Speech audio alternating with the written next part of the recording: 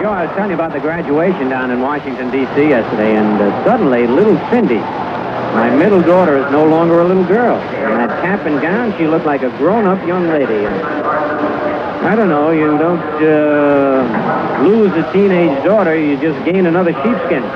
That's 2 down and 1 more to go. I got Patty out, now Cindy. Got Penny to go yet, and then Scooter and I, Cora, I think, will take a tour of the United States. Not a bad idea. Yeah, because well, you've been around the United States a lot more than I have. I mean, you took a trip, didn't you? Yellowstone. I'm dying to get out there. There's so much to see here in the States. Traveling out of the country is fair, but I think there's so much to be seen right here. And that's what we're going to do.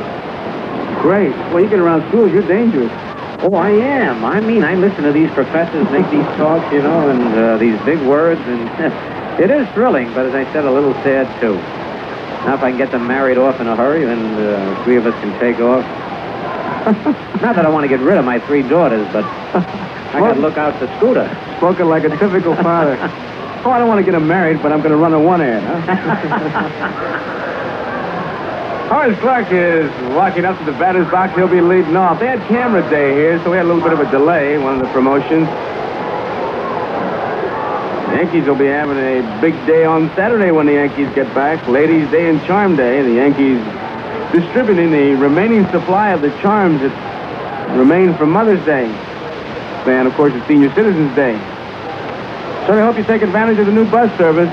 We're telling you about it throughout the ball game. But right now, it's Gary Bell against Horace Clark, and here's the first pitch of the game. It's swung on and missed, strike 1. I think it's the 4th game in a row that Horace Clark has swung at the first pitch. They tried to get ahead of him, and he's been jumping on it. He missed this one. He lined hard. Yesterday, got a base hit day before. Bell delivered. Foul back, and a strike 2.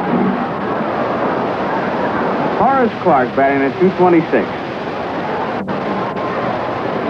The Yankees will be leaving after the ball game, heading back to New York for a homestand. And boy, that'll really be novel. I'm telling you. We have really been on the road. Every time you turn around, you're putting your bags in the lobby and heading for an airport. Clark lines one up the middle, a base hit. Gary Bell got 2 quick strikes on Clark, threw him a curveball, and Horace sent it right back up the middle, and he's on at first base. And that brings up Tom Tresh.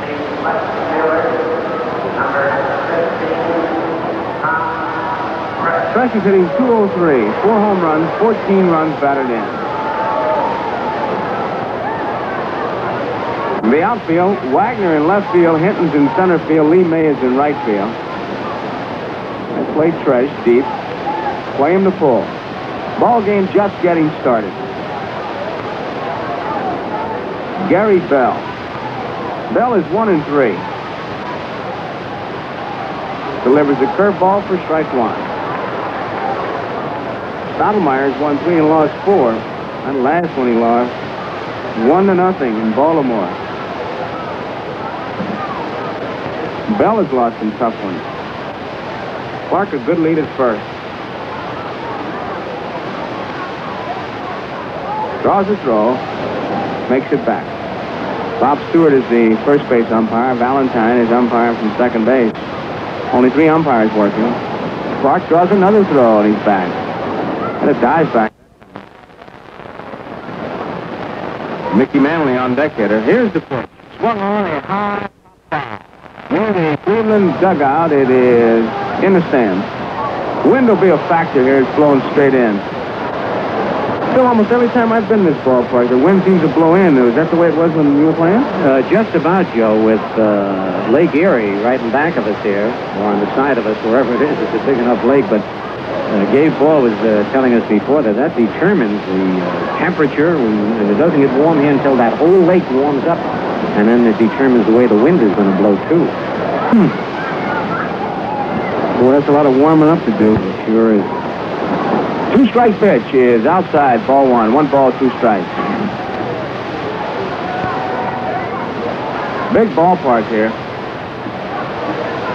WCSS just received word that a little girl is missing. She was a short blonde, 5 years old. Her name is Betty Jean Talberg. She's missing for about 3 hours from 76 Wall Street. She knows her name and knows where she lives. Anyone have any information about her, contact 842-0395.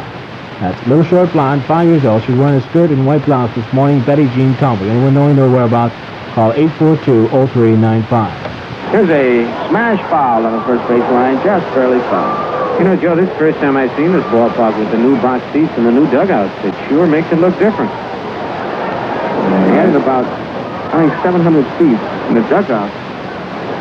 But as you noticed when you were down there, the funny thing about them, you can't see anything. Oh, that's right, especially me. I need a ladder. So they're going to widen the back part of it so the players can sit on the back part of the bench. Clark a lead, a good lead.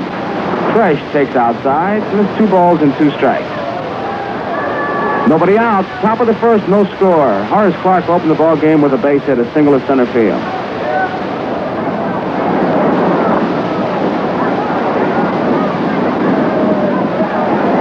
Gary Bell, very deliberate worker.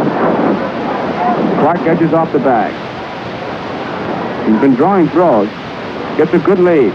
Might be gone. He is going. Pitch is swung on and missed, and Sims drops the ball. Tresh is out. But Clark has himself a stolen base. And here is Mickey Mantle.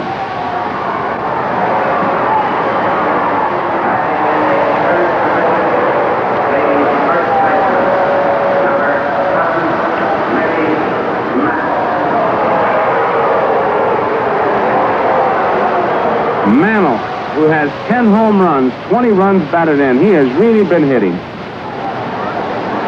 First base is open, so he'll have to widen the zone. Duke Sims walks out and points towards first base as if to tell Gary Bell, make him hit your pitch. So I want to ask you something about that last stolen base when the catcher dropped the ball. If you ever pull this trick off, I would... You ever tell a base runner that that was a foul ball? No, I never did. I know some infielders that do that. And of course, there's nothing wrong with it if you can get away with it. Here's the pitch to Mantle. It swung on and missed, strike 1. It's very easy because Clark was sliding. He didn't see Tresh miss the ball, and it popped out of Sims' glove. It'd be an easy thing for an infielder to say, hey, that was a foul ball, and have you start back and he'll put the tag on you. You're right, yeah. But you got to be smart to do that. That's why I never did it. No? No, that is a tricky play, and I know some guys where they hold the ball and say, let me kick the bag, and then you just take your foot off the bag and they tag you. Here's a 1-strike pitch. Bunted. Bell has it. He's going to make a play at first now. He started to go to third and then saw he lost his play, so he flips to Whitfield. And Mantle is out. Bell to Whitfield. Clark moves on down to third. That is not a sacrifice automatically. We have to wait to see. Mantle is going for the base hit. It's the umpire's judgment, so unofficially we'll just put it as a time at bat. Hey, for a guy who never pulled off all those plays, you sure know about him.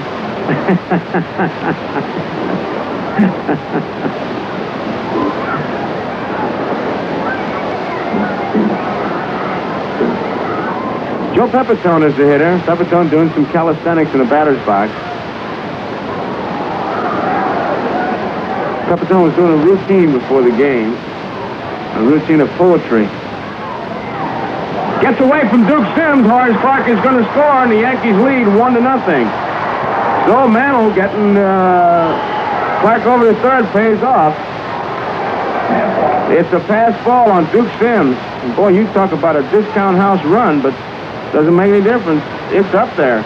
A single, a stolen base, move to third on the ground out and score on a pass ball. Yankees lead 1-0. Sounds like the old Dodger rally, Joe. It sure does. Dodgers won a pennant like that. Pepitone swings and he misses 1 ball and 1 strike. To describe the Dodgers when they were going like that, it was watching the Dodgers play was like watching a silent movie. Mantle's bunt was scored as a sacrifice. Outside, 2 balls and 1 strike. So I don't know what the official score is, but It was a gift. yes, sir.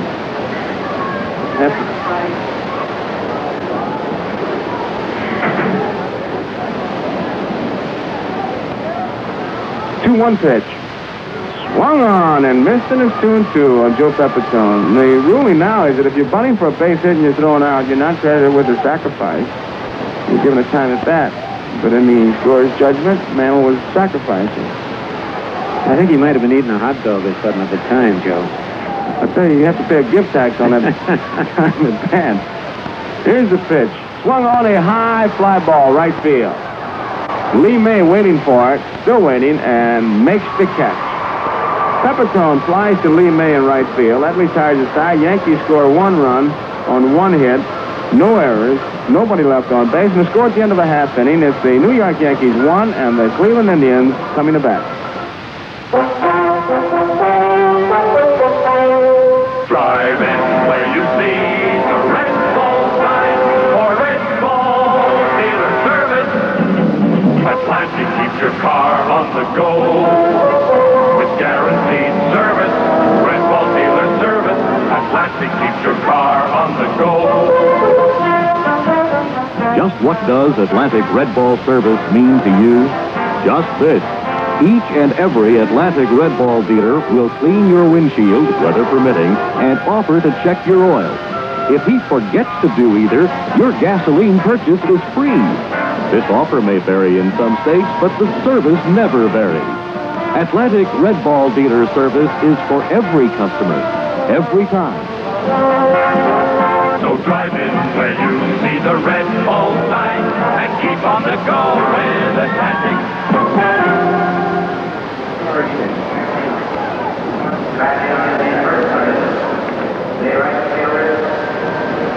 I guess you heard that announcement, and we'll probably get a little bit of mail that we caused it. Mantle's time at bat is not credited as a sacrifice. Well, they can't hear us here in Cleveland, can they, Joe? I don't know. It's not a sacrifice. They have just changed it. And here's Lee May. He takes it outside, ball 1. And right now in Yankee baseball, let's pause for station identification. You're listening to Yankee Baseball on WCSS Amsterdam, New York. Today's game is being brought to you in part by the G. Kruger Brewing Company of Cranston, Rhode Island. Brewers of the world's most perfect beer, Light Golden Kruger Pilsner. We just received word that little 5-year-old Betty Jean Talbert had been found on James Street. Thank you for your assistance. Tie pitchers, low sinker ballers.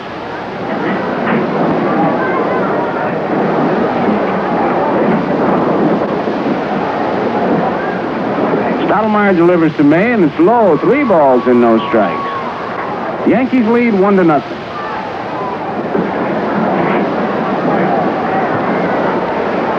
Outfield deep straight away for Lee May. May is batting .216. Here's the 3-0 pitch. It's low, ball 4, and on 4 straight pitches, Lee May draws a base on balls. May is on and brings up Pete Gonzalez. Gonzalez hitting .262. He got quite a description for Gonzalez, who is a very friendly young man. They call him the smiling volcano. Because when he gets mad, he gets mad. I've never seen him get that upset. Billy's always smiling, happy. Right. I know he did it last year. He got a little upset and really erupted, as you say, the volcano. But I guess most Latins have that kind of a temperament. They get furiously mad and then get over it right away. Don't we, though? Here's the pitch. It's a strike. 1 strike. Boy, I'm telling you. My wife says I get mad at the busy signal on the phone. Those red lights will I get me mad. Trying to make time. Foul ball into the stands, and it's strike 2 on Gonzalez. That was a good fastball. Gonzalez tried to check his swing, hit his bat, and really zipped off. Stands are much closer. We were talking about it a moment ago. They've added seats here along the first and third base lines, and fans are pretty close, and those foul balls really go zipping in there. 2 strikes to count on Gonzalez with Lee May at first base. Lee May, a good runner. Gonzalez, a ground ball, could be 2. Amaro to Clark, 1 out. Over to first, double play, it is. 6-4-3. Gonzalez hits into a double play. And it brings up Chuck Hinton. When Stottlemyre has his good stuff, you'll see a lot of ground balls. And it's for fellas like a Stottlemyre or a Gary Bell, for that matter, that groundskeepers become very important people. The way they cut the grass, by the way they fix that area in front of home plate. Give those infielders a chance to come up with the ground ball. Hinton takes it low, ball one.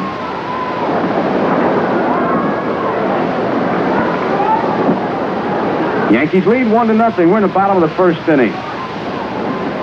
Stottlemyre ready. Hinton takes it inside, and it's ball two. Chuck Hinton is batting at .296. 4 home runs, 12 runs batted in. Tuesday, a big doubleheader at the stadium. The Minnesota Twins, the Bombers will be in. I tell you can use that description on a lot of clubs. Twins, Detroit. Hinton smashes one into right field, a curveball, and he has a base hit. I tell you, I was almost hypnotized by the way he hit that ball because it was such a fine piece of hitting. He waited for the curveball to break and then right now went into it and hit it to the opposite field. That's beautiful. Oh, that is beautiful, Joan. If he had tried to pull that, it would have been another routine ground ball to the left side. Here is Leon Wagner. Daddy Wags hitting .220. Wagner has 6 home runs, 15 runs batted in. Hinton a good lead. Wagner takes it low, ball one. Stottlemyre working in and out. We got Gonzalez on the ground ball as he tried to pull the sinker on the outside part of the plate. Threw a curveball to Hinton, and he just waited until the very last minute, and then snapped his wrist, and he had himself a base hit into the opposite field. It's tough to pull a sinker baller. Hinton gets a good lead off first. Stottlemyre delivers to Wagner. It's swung on and missed. 1 ball and 1 strike. A real good cut. Wagner is one of these hitters that when he swings, every bone in his body rattles. He just throws everything into it. Jake Gibbs wants to talk to Stottlemyre now. A lot of times in a spot like this, what happens is you don't, as a catcher, you don't particularly like the last spot that the ball was thrown. And Wagner had a real good cut, looked like it was low inside. And as a catcher, you try to remind the pitcher that isn't what you said in the meeting where you were going to pitch him. Or you'd like to find out if maybe he switched his strategy and he's going to pitch him inside. Wagner fouls one straight back. 1 ball and 2 strikes. Chuck Hinton on his first base. Yankees lead 1-0. We're in the bottom half of the first inning.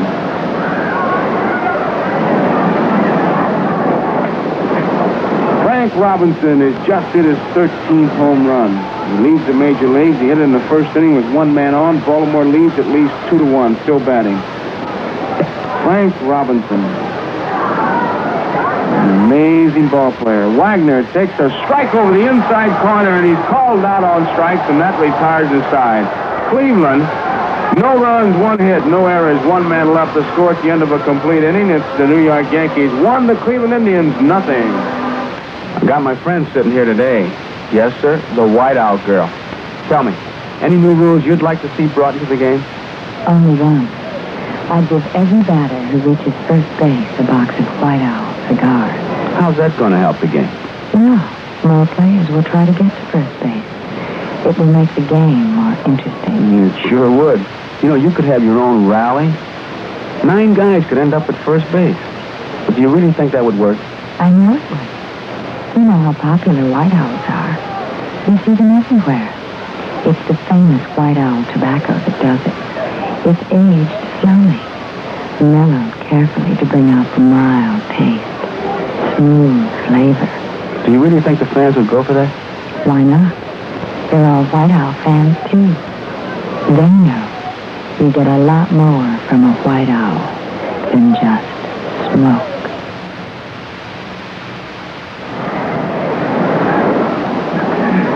Top of the second inning, Steve Whitaker, Jake Gibbs, and Charlie Smith.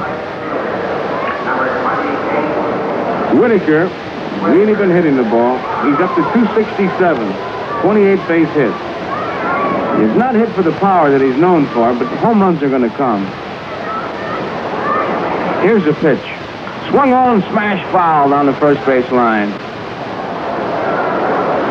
It seems that Whitaker, to use a comparison, is like a fighter starting out a fight.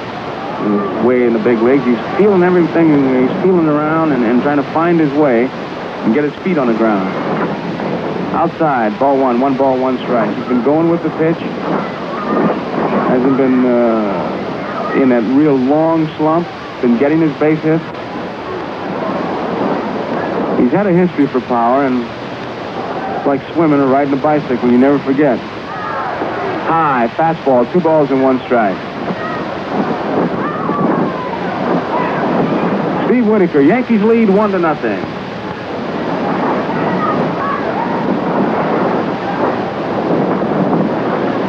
Gary Bell ready. Whitaker waits. The pitch. High, ball 3. And Frank Robinson, 13 home runs. Everybody was wondering whether he would be as good a ball player as he was last year, because everybody kept talking about he had incentive of being with a new club, having been traded. He was going to show him. Would he have the same kind of incentive? Whitaker takes it high, ball 4, draws the base on ball. But I tell you, when you talk about intangibles, it is a factor. But I guess the greatest incentive that Mr. Frank Robinson has this year was that nice, juicy contract. You're right, Joe. 100,000 reasons, Phil, to have a good year. But also, you know, he had that knee operation, and how many guys, if you figure, besides Mantle, who have been able to bounce back from the knee operation? He's picked up right where he left off. Oh, man. And he was even, he was a little late getting in shape because he was so busy picking up those plaques that he didn't get a chance to work out. High fastball to Jake Gibbs, and it's ball 1. Call that a strike. Jake Gibbs didn't believe it either. Boy, wind must have taken that one, Joe. Boy, the other night, they were still talking about that ground crew running out there when Stewart put the right hand up. It was really something. Here's the pitch. Swung on a high fly ball, left field. Leon Wagner waiting for it. Coming in now, surrounding it, and makes a 2-handed catch, and that's news. Joe, tell me about that. I wasn't here. What happened? There's 2 strikes, and Bob Stewart got his right hand up, and the ground crew, very eager to smooth off the infield, they came busting out of there, you know, about 15 of them, and he got faked right out of their brooms. That was a ball, you mean? He put his hand up, and then he went to reach for his mask. And when he did that, you never saw 15 guys make a U-turn quicker in your life. It looked like one of those Army drills when you're a recruit. Guys were bumping into each other with brooms. Here's Charlie Smith, the strike. You know what it looked like, and I said it the other night. It looked like one of those scenes in those Marx Brothers movies when the guys are just running around. The Keystone Cops. And then we had another one when he called a ball on Jake Gibbs, and he was the only guy who thought it was a ball. Gibbs thought it was a strike. He ran down to first. Here's the pitch to Smith. It swung on, it's missed, and it's strike 2. It was the most exciting base on balls I'd ever seen. It involved Gibbs. Joe Adcock argued. Ralph Hobbs threw his hands up. He didn't know what was going on. Nobody knew, for that matter. On at the ballpark. That's the name of the game. Smith smashes one. Backhanded stop by Alvis. He drops it. Now he throws to first, and it's not in time. Max Alvis made a beautiful backhanded play. And he started to throw to second base, dropped the ball, picked it up, and fired across to first. But it was too late, and Charlie Smith has a base hit. So Whitaker is on at second base. Smith is on at first base, and here is Ruben Amaro.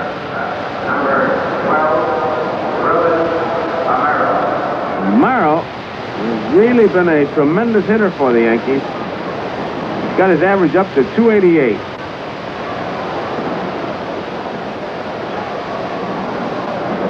Yankees lead 1-0. Top of the second inning, 1 man out. Here's the pitch. Bouncing ball, Alvis to his left, deflected just enough to get it into left field. Whitaker will score. Smith stops at second, and Yankees lead 2-0. It's a base hit for Ruben Amaro off the fingertips of Max Alvis, and the Yankees get a break because Larry Brown was right behind Alvis, and had the ball gotten by Alvis, Brown would have been able to make the play. But Alvis deflected it just enough to get it by Larry Brown into shallow left field. And it allowed Whitaker to come on around to score. Smith stops at second. Amaro's on at first. Mel Stottlemyre is the hitter. Yankees are leading 2-0 with 1 man out in the top of the second.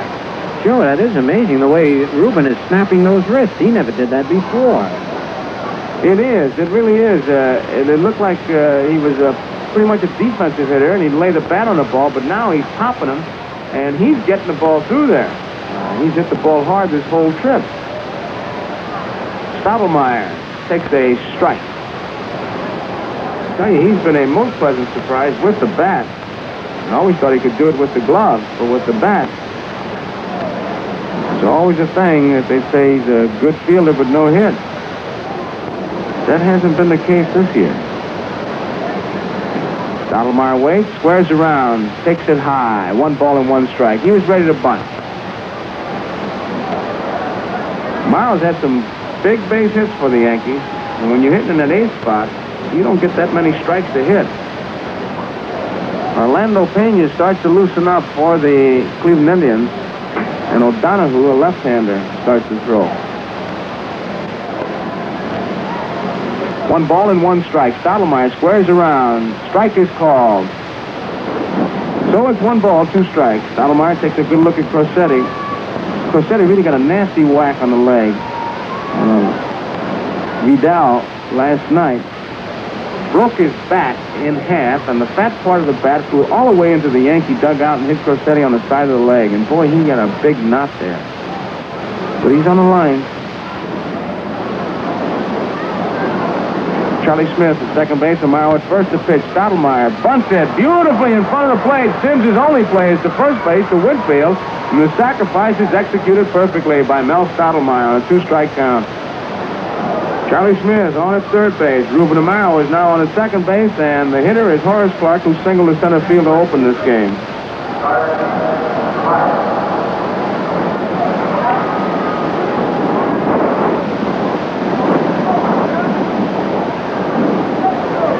Yankees lead 2-0. Ruben Amaro's base hit has given the Yankees their second run. It was Amaro who knocked in the winning run last Sunday in Detroit in the 8th inning. That was the game the Yankees won 6-5.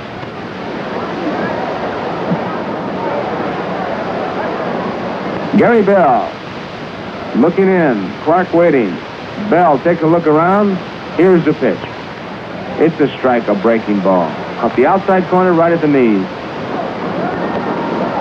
A walk to Whitaker. A base hit by Charlie Smith. A base hit by Ruben Amaro. 2 infield hits, actually. Smith and Amaro.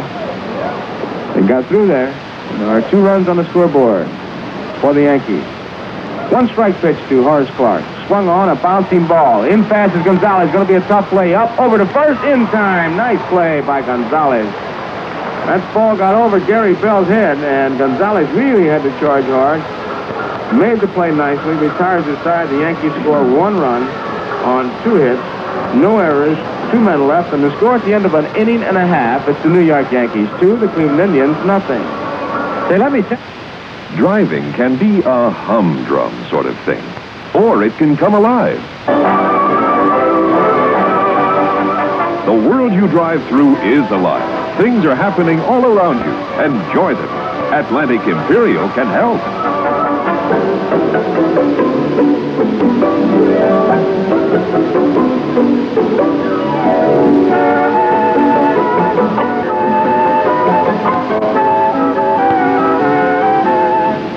Atlantic Imperial will clean your carburetor as you drive and keep it clean. Imperial will wash away dirt deposits from the throttle plate area of your carburetor, so you won't be distracted by stalling, rough idling, and wasted gasoline. You'll be free to enjoy the dozens of special things every mile of your way. Make your driving come alive. Fill up with Atlantic Imperial, the clean carburetor gasoline.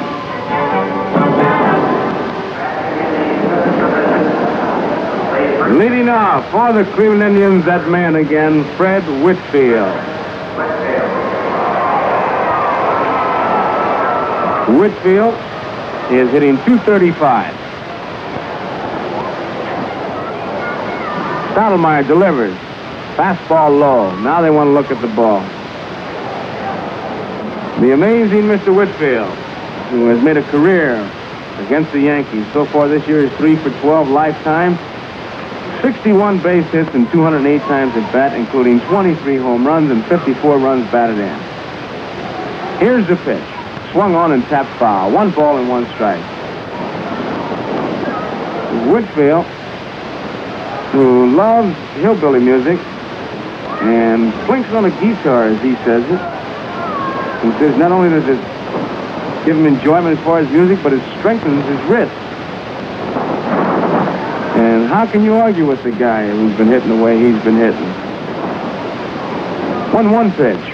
Foul, not a play. Upstairs, back downstairs.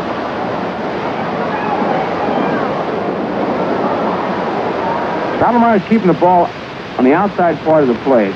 In the outfield and the infield, swung around. Whitfield likes to pull. He can pull anybody. Really gets that bat around in a hurry. Here's the 1-2 pitch. Line drive, left field. Tresh moving over. He's there, makes the catch. Stottlemyre hung a curveball, and Whitfield went with it. Tresh had him played perfectly. There's one away, and here is Max Alvis.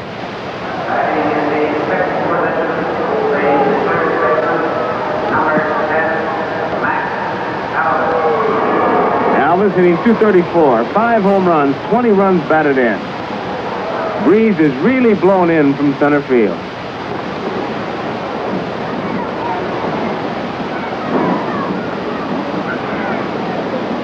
Stottlemyre.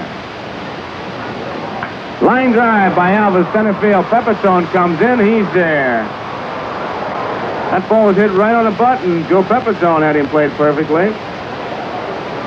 And Duke Sims is the hitter. You know, that's demoralizing to a club now.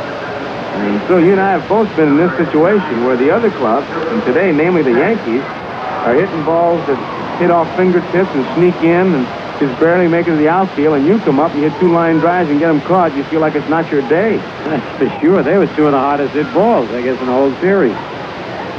Here is Duke Sims. Fastball is high, ball 1. I think he really hit one yesterday, huh? Oh, he hit one the other night, foul. I still don't know how that was foul. Upper deck in those light brown seats over there. About $1.80 in a cab. Strike to Duke Sims. When he hits home, I've seen a lot of guys hit home runs. Kiner used to hit a high home run.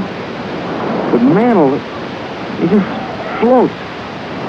Sims, the ball hits his bat, and a strike 2, 1 ball, 2 strikes. I'm going to have to get some old films and look at when Babe Ruth hit him. Well, I'm sure there are pictures of him hitting the ball, you know, fouling the ball. You never saw the Babe play, huh, Jim? Never saw him play. I really didn't. Boy, what a loss. Here's the pitch to Sims, moves him back 2-2. That's why I think that Hall of Fame at Yankee Stadium is so great, Phil. To listen to these voices and at least capture that. What a shame that there aren't more film libraries or more voices of the guys. Kenny Smith is doing that now at the Hall of Fame. Sims takes outside 3-2. But at Yankee Stadium, there's some 30 telephones there, and you get a chance, you listen to the late Lou Gehrig or Babe Ruth. I think that's great. Because things today really don't mean that much unless you have something to compare it to.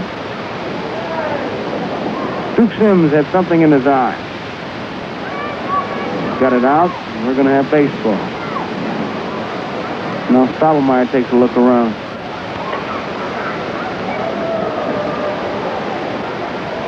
Three balls and 2 strikes. Here's the pitch. Swung on a foul tip. He really had a cut of the high fastball. Yankees are leading 2-0. We're in the bottom of the 2nd inning.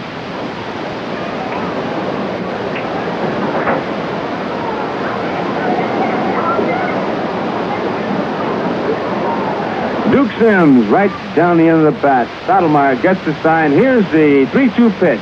Swung on, smashed up the middle, a base hit. Duke Sims singles to center field, makes a big turn at first. Pepitone in with the ball, and it brings up Larry Brown.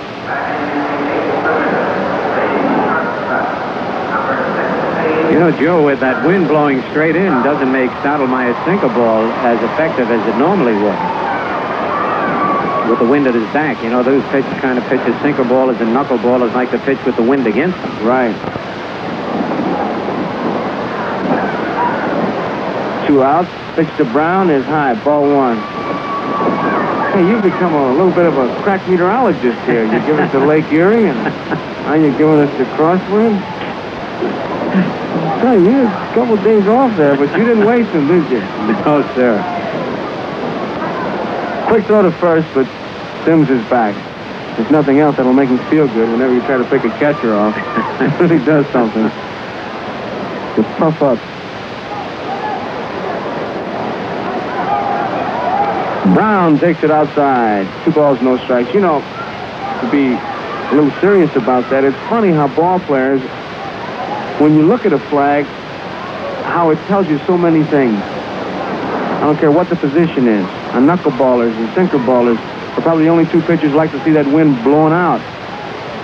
Brown takes it over for strike one. Curveball pitchers hate to see the crosswind against them.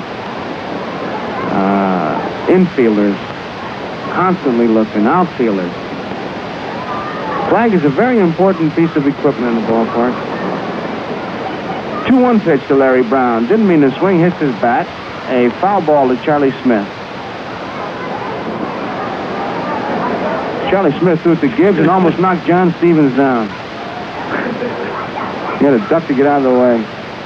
You know, they say that Johnny Mize, one of the classic stories, they say that when Mize used to look out of the hotel window at the Edgewater Beach in Chicago, he could tell you how the wind was blowing in Wrigley Field. There's a guy made a science of hitting, Joe. Yes, he did. He had the best pair of eyes at home plate I ever saw. He'd follow that ball right into your mitt. 2 balls, 2 strikes. Larry Brown waits the pitch. Fouled off. Count remains at 2-2. You'd follow it into your mitt, and when he swung, you'd follow it into the seat. Johnny Mize. Some great years. A major leaguer, finished up with the Yankees as a great pinch hitter. Mel Stottlemyre. Ready once again. Checks the runner. Sims delivers to Larry Brown. A high fly ball down the line in right field. Drifting over into foul territory. Steve Whitaker cannot get it. Bounces on the roof of the bullpen in right field. And so the count remains at 2 balls and 2 strikes.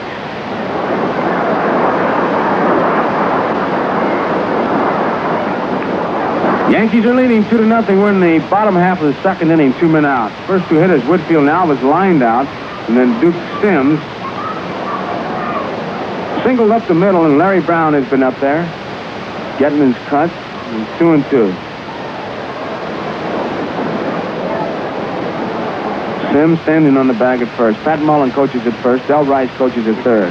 Stottlemyre ready. Brown waits the pitch. He is low, ball 3. 3 balls and 2 strikes.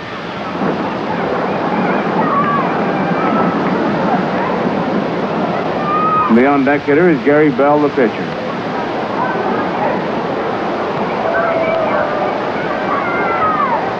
Stottlemyre ready. Checks the runner Sims. There he goes. The pitch is low, ball 4. So Larry Brown draws the base on balls. That's the second walk given up by Stottlemyre. It puts Duke Sims at second base, Larry Brown at first base, and the hitter is Gary Bell.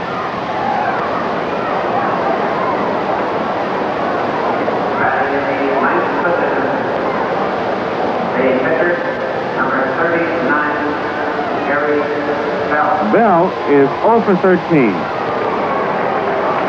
He's trailing 2-0. There are 2 outs in the bottom of the second. Chokes up on the bat. Stottlemyre ready, delivers. Bell swings and misses, strike 1. Gary Bell. He's been moving from the bullpen to the starting role. Cleveland club, pretty well loaded with pitching. 1 strike to count. Stottlemyre ready once again. Delivers. Outside. 1 ball and 1 strike on Gary Bell. Duke Sims is on his second base. Larry Brown is on his first base.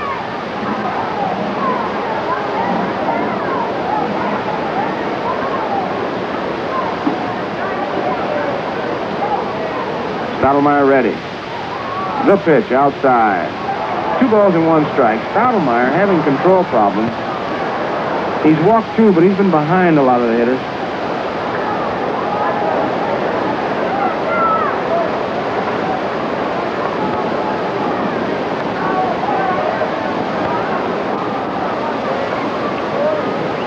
Two balls and a strike. Sims at second base. Brown at first. Here's the 2-1 pitch now to Gary Bell. Swung on and missed, and it's strike 2. 2-2.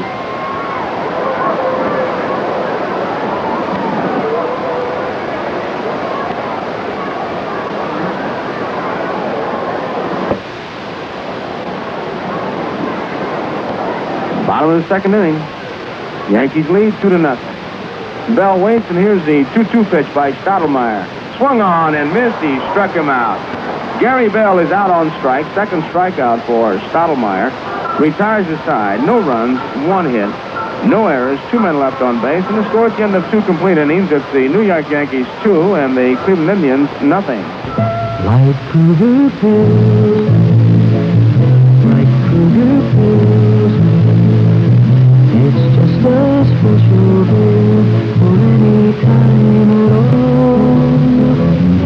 We take our time to make it a fine brew. It's the world's most perfect beer. We're genuinely sorry there's not enough Kruger Pilsner to go around. We take our time, and we don't brew a lot of it. So share your Kruger with friends. Be kind.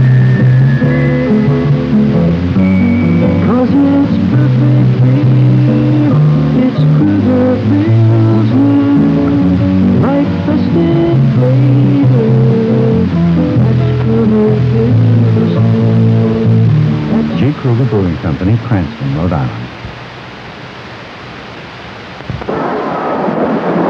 Tom Fresh will lead it off in the top half of the 3rd inning. Yankees are leading 2-0. Fresh was out on strikes his first time up.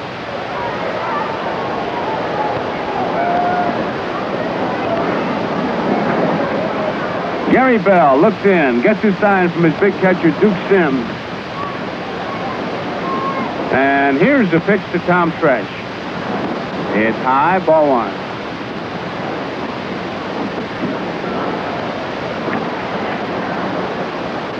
One ball, no strike. Bell delivers. Fresh bunts foul down the third base line. Tom had Max Alvis back.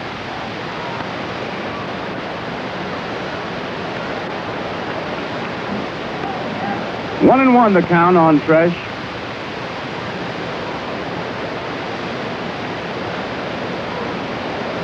Gary Bell ready. Here's the pitch. Swung on a high drive down the line in right field. Lee May drifting over in foul territory and can't get it. A foul ball for Tom Fresh. So it's 1 ball, 2 strikes. Fresh comes back, and while he makes his way back on New York Yankee baseball, we'll pause for station identification. Listening to Yankee Baseball, brought to you by the G. Kruger Brewing Company of Cranston, Rhode Island. Brewers of light golden Kruger Pilsner. This is WCSS in Amsterdam, New York.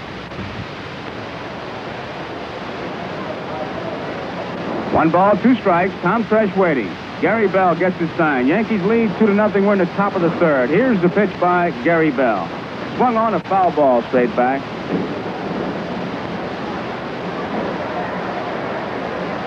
One ball, 2 strikes.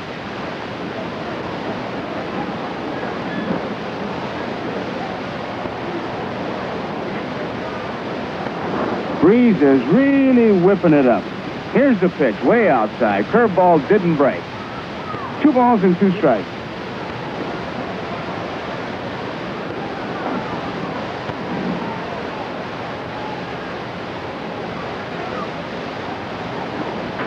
Two pitch by Bell. Low, a strike is called. Tom Fresh is called out on strike. A curveball. It's caught the inside corner. And Fresh, once again, out on strike. That's his 2nd strikeout. Here's Mantle.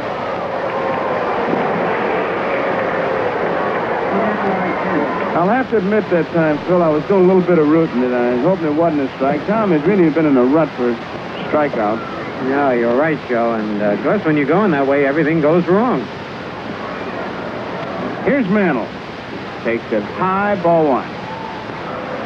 1 out, nobody on.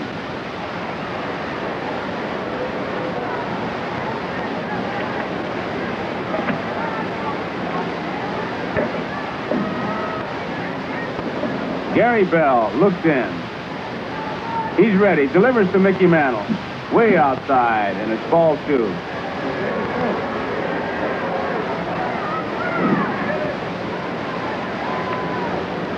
Two balls and no strikes.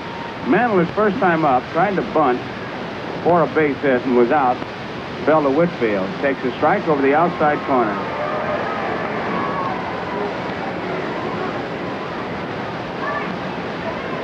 2 balls and 1 strike.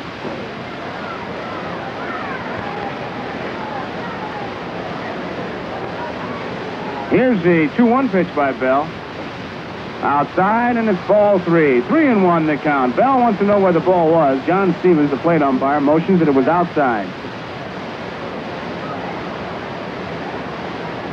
The favorite weapon of umpires to keep the bench quiet. And the bench starts to holler where the pitches are. Mantle takes it high. Ball 4, draws a walk. Puts him on at first. That's the second walk given up by Gary Bell. It brings up Joe Pepitone. When the bench starts to holler where the pitch is, an umpire will usually motion outside or inside because there's no way in the world that the bench can tell. Up or down, they can get in trouble. Because the bench can pretty well judge. But inside or outside, you got them. They want to look at the baseball. We're in the top half of the 3rd inning. 1 man out. Yankees are leading 2-0. Gary Bell checks Mickey Mantle at first base. Mantle a good lead. Here's the pitch. Swung on, a bouncing ball to Whitfield. He throws to Larry Brown for 1. Back to first. It's a double play. A 3-6-3. And that retires his side. No runs, no hits, no errors. Nobody left on base. And the score at the end of 2.5 innings, it's the New York Yankees 2, the Cleveland Indians nothing. You know, by the time you've driven 100 or 200 miles and you're looking for a gasoline station, a lot of dust is beaten against your windshield. Chances are you've collected a few insects, too. So when you pull into a service station for gasoline, that windshield really needs cleaning. But how many times have you driven away and then noticed your windshield was still a mess because you forgot to ask the dealer to clean it for you? Well, if you're one of the thousands of drivers who always look for an Atlantic Red Ball station, I'll answer that question for you. The answer is never, because every Red Ball dealer will clean the windshield, weather permitting, and offer to check the oil for every customer every time. If not, your gasoline purchase is free. And even though this offer varies in some states, Atlantic Red Ball dealer service never varies. It's always so good, it's guaranteed. When you drive in at the Red Ball sign, you can forget about your windshield because your Red Ball dealer always remembers.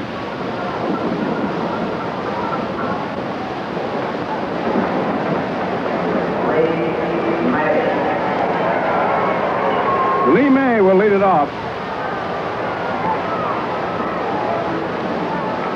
Stottlemyre checks his defense. May bats left-handed. Here's the pitch. Outside, ball 1. Stottlemyre thought it was a strike. May walked his first time up.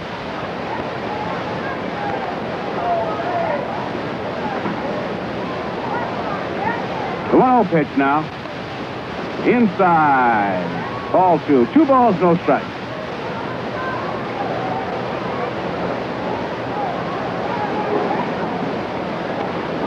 Minnesota and Kansas City, 0-0 in the second. 2-0 pitch. Strike is called, a fastball. Yankees lead 2-0, bottom half of the 3rd inning.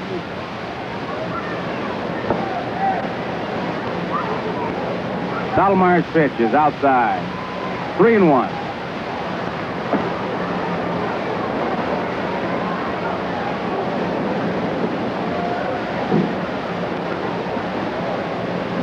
May waits. Stottlemyre delivers. Strike is called on the outside corner. Full count, 3 balls, 2 strikes.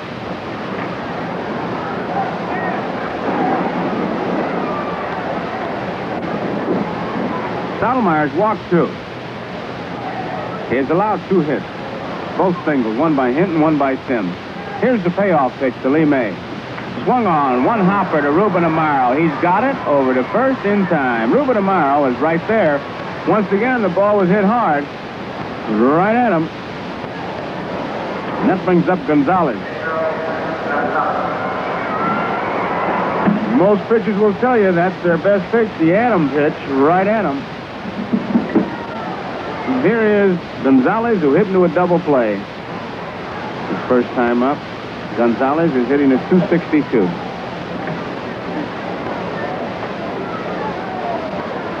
Stottlemyre ready. Here's the pitch.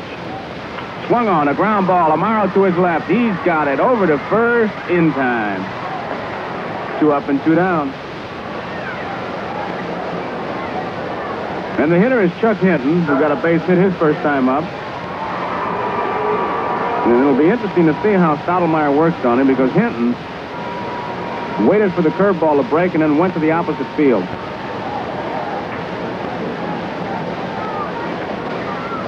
Stottlemyre's pitch is a curveball strike. He started it at Hinton. He gave ground. He caught the inside corner.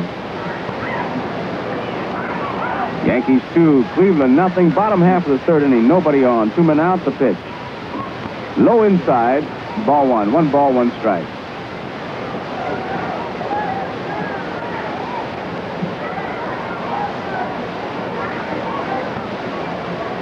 Here's the 1-1 pitch. Low, ball 2. 2 balls and a strike.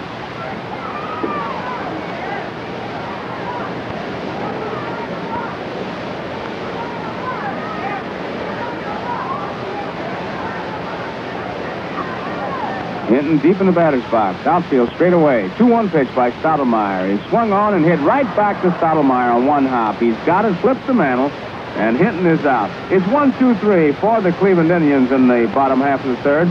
And so the score at the end of 3 complete innings, it's the New York Yankees 2 and the Cleveland Indians nothing. Well, we'll take a look at the scores, Joe.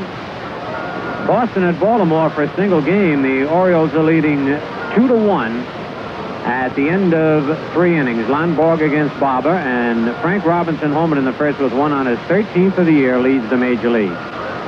In the first game of a doubleheader, it's Minnesota nothing and Kansas City nothing. Chance against Dobson, that's at the end of 3. Washington at Detroit, no score at the end of 1. Rickett against McLean. Chicago at California, late at start. In the National League, the Giants and the Dodgers start later on. Pittsburgh leads Cincinnati 1-0 into 5. Ellis against Sisk. The Cardinals lead the Phillies 5-1 at the end of 7. Wise against Carlton. McCarver homered in the 8th inning, and now it's the Cardinals 6 and the Phillies 1. Locke homered in the 5th for the Phillies. Houston playing at Chicago postponed because of rain. And the Mets lead Atlanta 5-1, playing the bottom of the 7th. It's Carroll against Hamilton. Clete Boyer homered in the 2nd with 1 on. Joe Torre in the 4th, nobody on. And Tommy Davis in the 1st with 2 on for the Mets. So that's the scores, Joe. We're ready to go. Okay, Phil, here's Whitaker. The first pitch is a fastball outside. Ball 1. 1 ball. Now they want to look at the ball. Whitaker walked and scored his first time up. Whitaker opened the 2nd inning, drew the walk. And then after Gibbs flied to the left, Charlie Smith hit one that Alvis couldn't handle. It was 1st and 2nd, and Amaro hit one that Alvis deflected in the left field, and Whitaker was able to score from 2nd base. 1-0 pitch. Strike is called a breaking ball. 1 ball, 1 strike. Nobody on, nobody out. Top of the 4th inning. 2-0 Yankees. Curveball outside. 2 balls and a strike to count on Steve Whitaker. Yankees will be leaving for New York after the game. Off day tomorrow. And a big doubleheader with the Twins on Memorial Day. And then Kansas City comes in. And then the Tigers. Whitaker takes high and outside. It's ball 3. And then Washington. And then the White Sox. A lot of baseball coming up. And don't forget, the Yankee ticket office is open right now at the stadium. So if you're riding around, why not stop by? 3-1 pitch is a strike call, a curveball. Take a look at the schedule and pick out the dates for this coming year. Have Old Timers Day coming up, Bat Day's coming up, Ball Day. 3-2 pitch. Ball 4, Gary Bell walks Whitaker. That's the 3rd walk given up by Bell.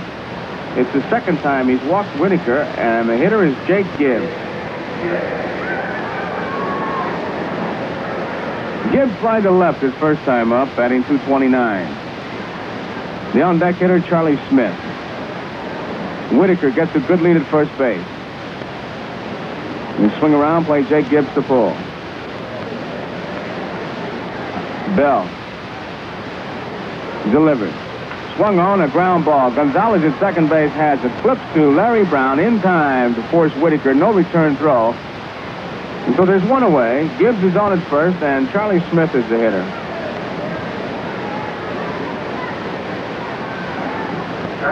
Smith had the infield hit.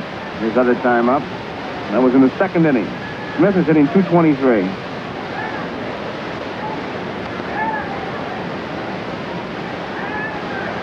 Yankees are leading 2-0. Top of the fourth inning. One out and a base runner on at first.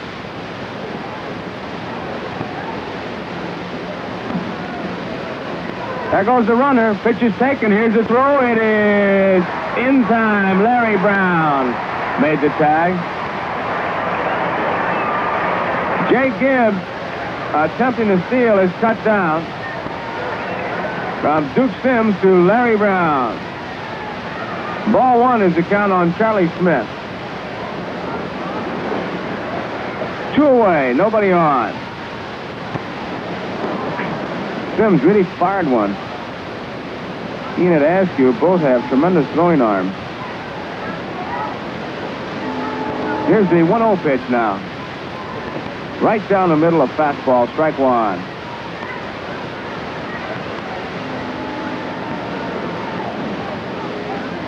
One ball, one strike. Gary Bell against Mel Stottlemyre. Bell delivers to Charlie Smith. Swing and a miss, strike two. Charlie Smith thought it was strike three. He sure did. That first pitch was called a ball. He thought it was called a strike. And I don't think he's arguing about it, but he's having a discussion with John Stevens. And it's 1 ball and 2 strikes. Kind of a weird one. Here's a foul ball. Straight back. Count remains at 1-2. You know what I saw one time, Phil, I was doing the Cardinals games? Wally Moon was with the Cardinals. He hit a ball between first base and the bag, and the umpire motioned it fair, and Wally stopped running and started arguing that it was foul. Oh, I never saw that before. that is one for the books. 1 ball, 2 strikes. Way outside, 2-2. When he hit the ball, he took about 5 steps and then stopped, and he thought the ball was foul. And when the umpire kept motioning fair, because he hadn't been running, he stayed there and he argued that it was a foul ball. Did he finally go to first? Got thrown out. Oh. Here's the 2-2 pitch. Low outside, ball 3. I had another play. I was hitting one day against the Dodgers, bases loaded.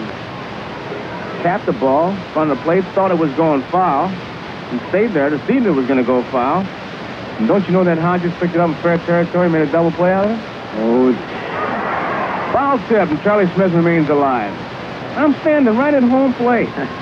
And Hodges just picked the ball up, threw it to Campanella, who was 4 feet away from him, for the force on the guy at the plate. And I'm still watching this. And they tagged me. That's a double play. 3-2 pitch to Charlie Smith.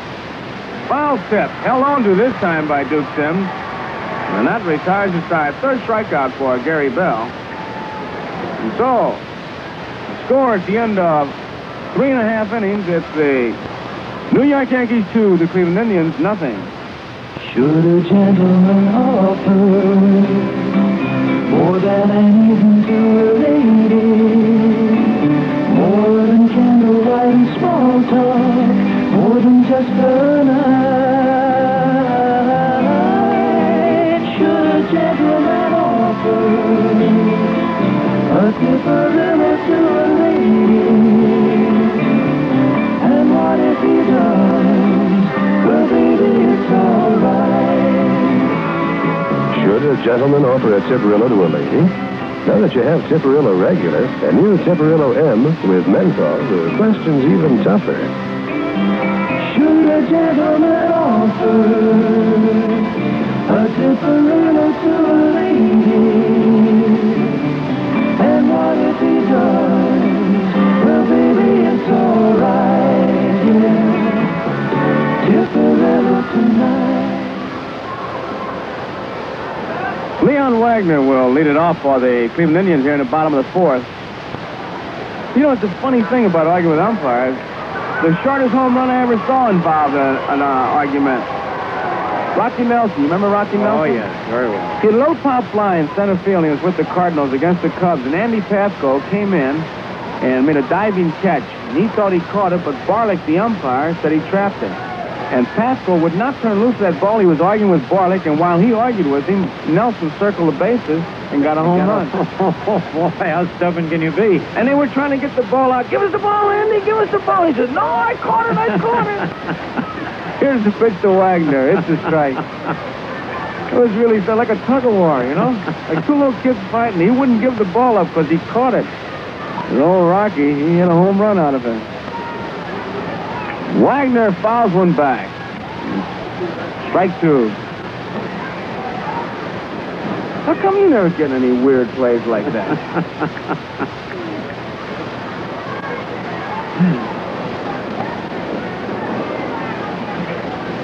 Two strikes to count on Leon Wagner. Stottlemyre leads 2-0. We're in the bottom of the fourth. Here's the pitch by Stottlemyre. Low inside. Ball one.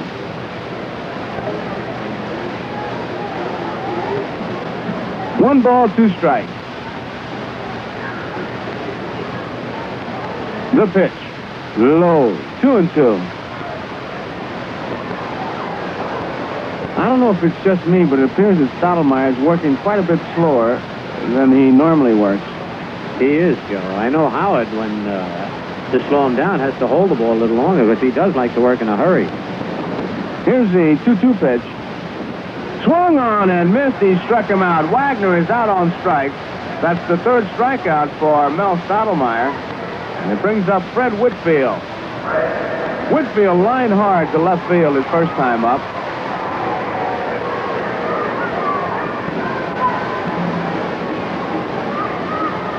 Yankees 2 and the Indians nothing. Bottom of the fourth inning.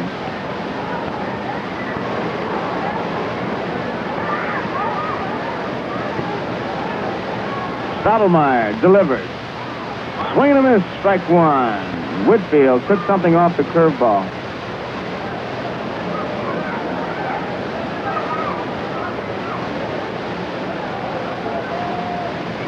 Fastball is strike two over the inside corner. Whitfield doesn't believe it. Stottlemyre quickly out in front of Whitfield. He had been falling behind the hitters.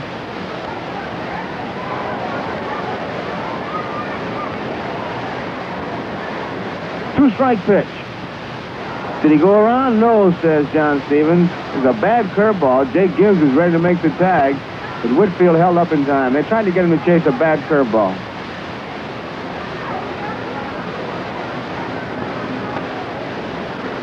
One ball and two strikes, one out, nobody on. Stottlemyre delivers to Whitfield. Swung on, it's tapped foul down the first base line. Pat Mullen comes over. Pat Mullen's taking batting practice very seriously, getting ready for Old Timers Day at Yankee Stadium, which is August 19th. There's a date for you if you're riding around and stop off and get your ticket. Used to be the Old Timers that get there and just go through the motions, but a lot of them are sneaking in secret practices. They want to look good. I've been working out with Scooter every day. You're a regular in those things. 1-2 pitch. Low, 2-2. I tell you, the old timers now are getting younger, if I make it any sense out of it. Sure you do. I really don't, but... Yeah. Younger fellas are older. There's a ground ball to the second baseman, Clark. He slips, throws, but he makes the play. There are two away, and it brings up Max Alvin. Oh, I know what you mean, that the veterans are not quite as old as the older veterans used to be. That's right.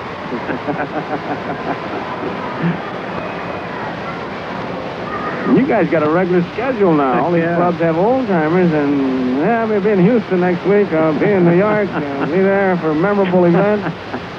Someday, sometime, they're going to have one for my kind of guy. Alvis takes it low, ball one. Just bring the guys in. They're going to put us all in the field, and they're going to ask the fans to try to identify it. Guess who they are and what they did. Low, ball two. Some of us could put our baseball suits on with the equipment and they'd say, oh, I remember him. Yeah, he sold me storm windows once.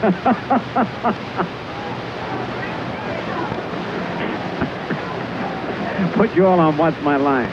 Stump the panel right now. 3 balls as Stottlemyre misses a fastball to Max Alvis. That's a big day, though. This year at the stadium is going to be a memorable event.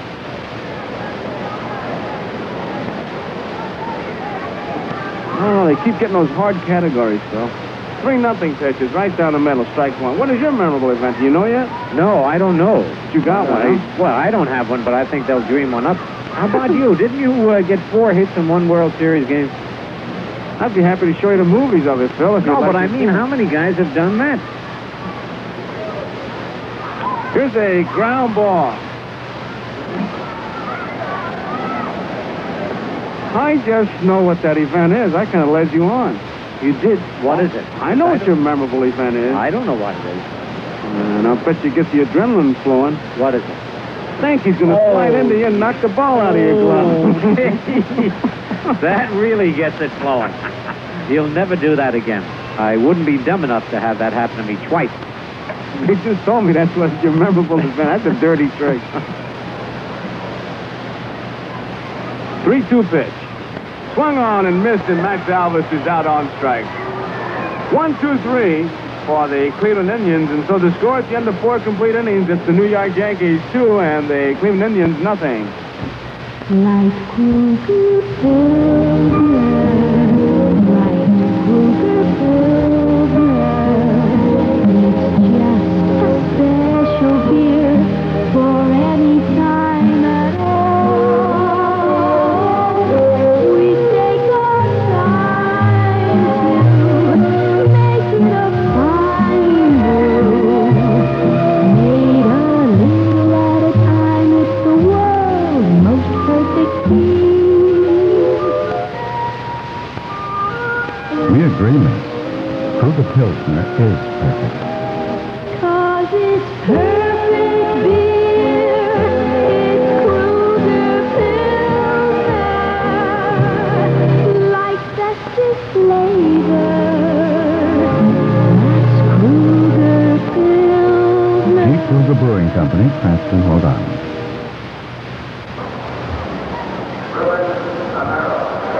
Ruben Amaro will lead it off here for the New York Yankees in the top of the 5th. Amaro had a base hit to drive in a run in the 2nd inning. Yankees are leading 2-0. Gary Bell gets his sign. Here's the first pitch to Ruben Amaro. It's a fastball that's low, ball 1.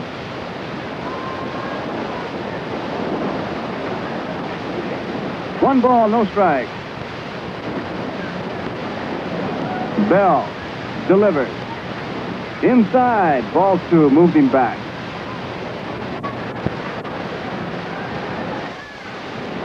Bell has walked 3. He's allowed 2 runs, 3 hits. 2 of those 3 hits came in the 2nd inning. Here's the pitch. High, ball 3. 3 balls, no strikes.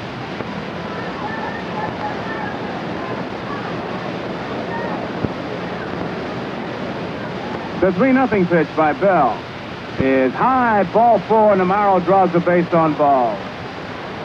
That's the 4th walk given up by Bell. And it brings up Stottlemyre, who bunted his first time up. Beautiful bunt, moved the men on.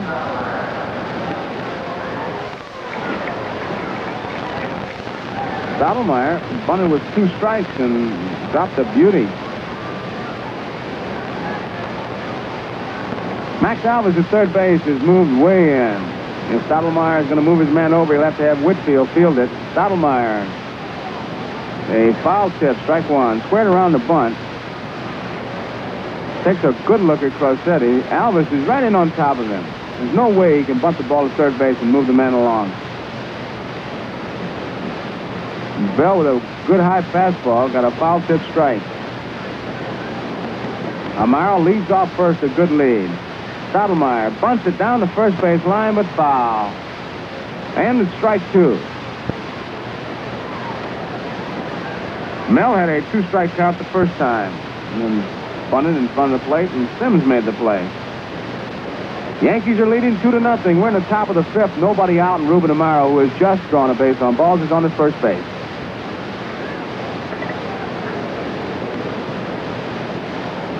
Two strikes to count.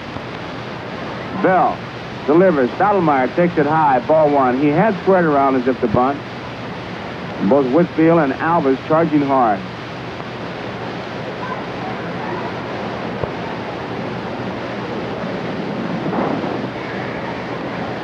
Gary Bell. Hard throwing right-hander. Good sinker ball. Gets his sign. Checks Amaro. Delivers. Stottlemyre bunts. Back to Bell. His play will be to first base. Gonzalez covers, and Stottlemyre once again with two strikes able to execute the bunt. Gary Bell had some ideas about trying to make a play on Ruben Amaro at second base, but then when he saw that he didn't have a chance, he fired to Gonzalez.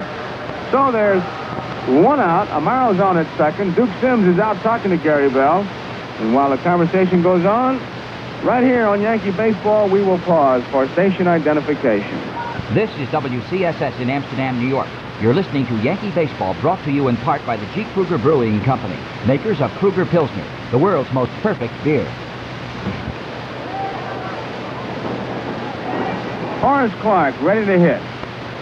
One man out, base runner at second base, Ruben Amaro. Yankees lead 2-0 in the top half of the fifth inning.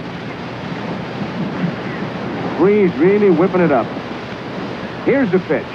Swung on, a ground ball. Gonzalez at second base has it. Over to Whitfield in plenty of time. Clarke is out. Amaro moves on down to third. And that brings up Tom Tresh. Tresh has been out on strikes twice.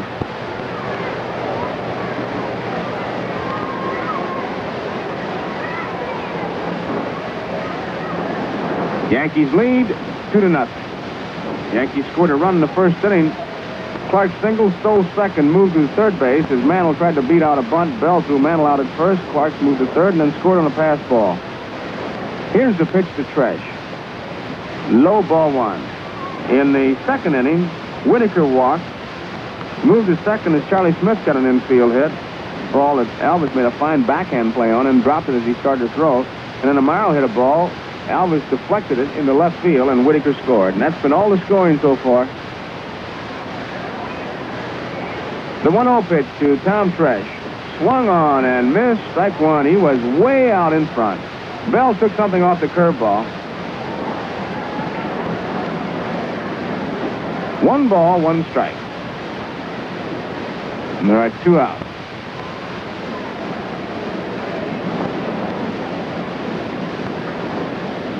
Bell delivers. Tap foul. And it's strike 2. It's apparent how they're working on Tresh. They're just showing him the fastball and the hard, fast curveball or slider. And then they're changing speeds. The change of speed pitches are the ones that are thrown for strike. And of course, if you start looking for those, then they'll zip one right on by you.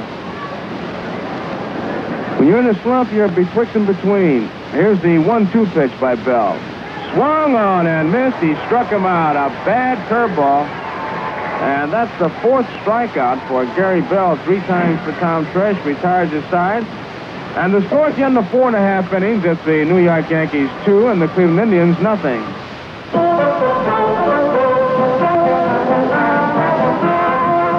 This theme invites you to drive into any Atlantic Red Ball station. Now let me tell you what Atlantic Red Ball service is all about. It's all about you. I only think about my windshield when it's dirty. Since I changed to Red Ball service, I don't have to think about my windshield. And I don't have to remind my Red Ball dealer to check my oil. He's really interested in giving top service. The service, a clean windshield, concern about you and your car. That's what Atlantic Red Ball dealer service is all about. When you drive into a Red Ball station, the dealer will clean your windshield, weather permitting, and offer to check your oil. If he forgets to do either, your gasoline purchase is free. This offer may vary in some states, but never the service. Now that you know what Red Ball service means, drive in and enjoy it.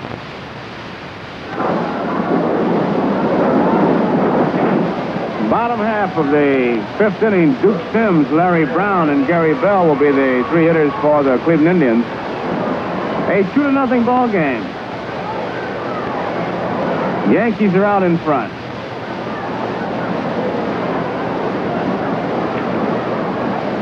Sims had a base hit his first time up.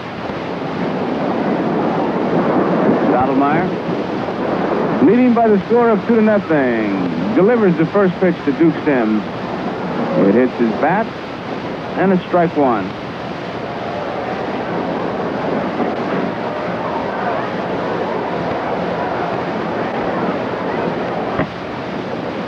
One strike to count on Sims. He's out of the batter's box, visiting with the umpire.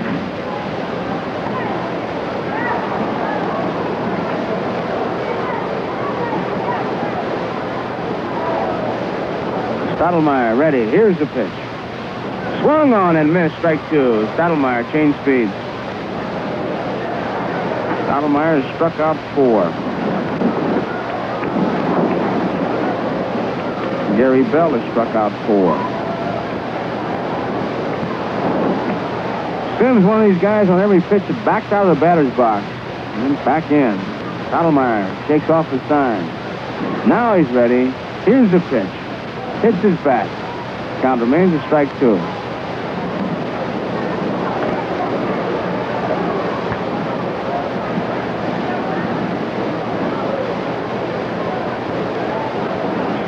Yankees 2, the Indians nothing. We're in the bottom half of the fifth inning.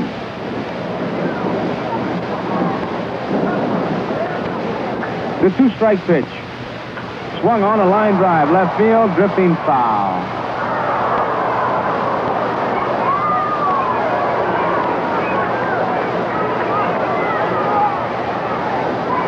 Count remains a strike 2 on Duke Sims.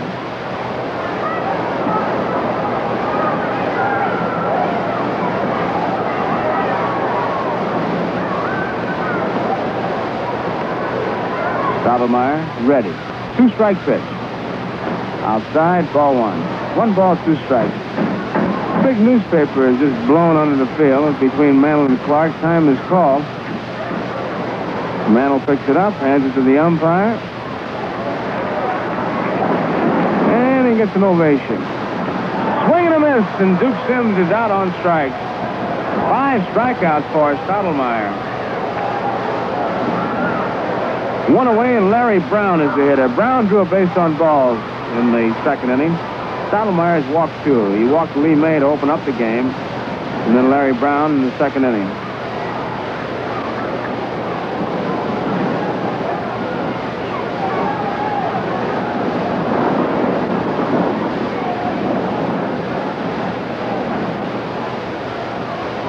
Here's the pitch by Stottlemyre. Swung on a line drive, left field, base hit.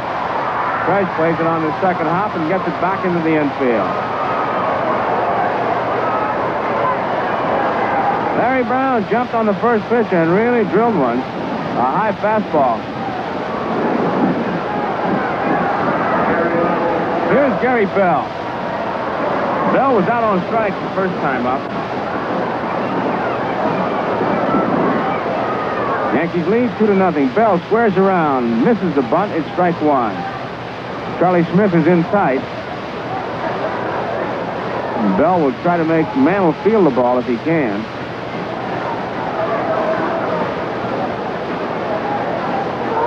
Smith starts to come in. Here's the pitch. Bell bunts it foul. That ball was high and tight. It was a bad ball, and Gary Bell bunted that ball almost in self-defense. It was either bunt the ball or get hit.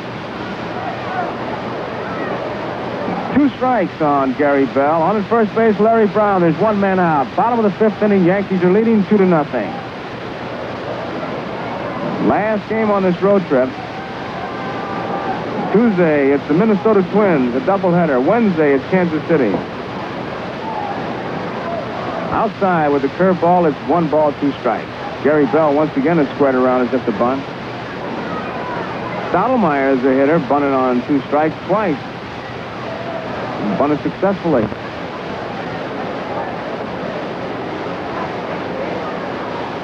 Brown the lead. Bell squares around, bunts it back to Stottlemyre. His play will be to first base. Horace Clark covering. Larry Brown moves on down to second base. Stottlemyre started to throw to second base to make a play on Larry Brown, and then decided against it. Made sure of the one out, Gary Bell. And so Larry Brown is on his second. There are 2 outs, and Lee May is the hitter. So both pitchers fail to bunt until they get 2 strikes and then bunt beautifully. And play went. Stottlemyre to Horace Clark after scoring.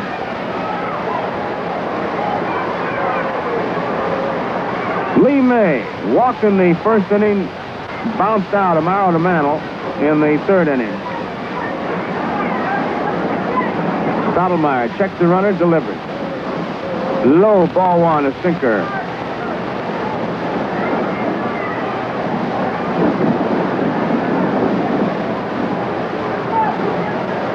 One ball, no strikes. 2-0. Bottom of the 5th. Yankees are out in front. Brown will lead at second base. Pitch by Stottlemyre is a strike called a curveball. 1 ball, 1 strike. The outfield shades Lee May towards left center field, even though he is a left-hand hitter.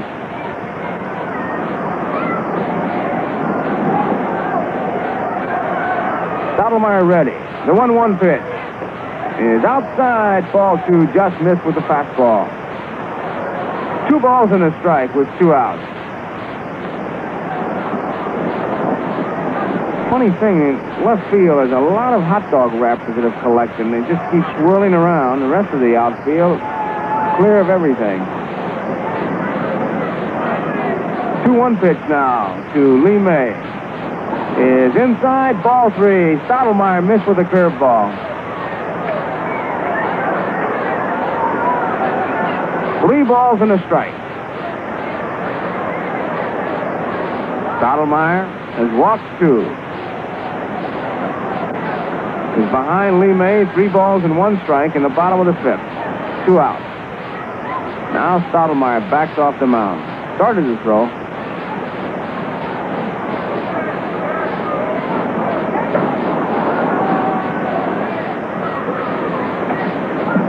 Ready. 3-1 pitch. Strike is called, a fastball on the outside corner. Crowd didn't like that call.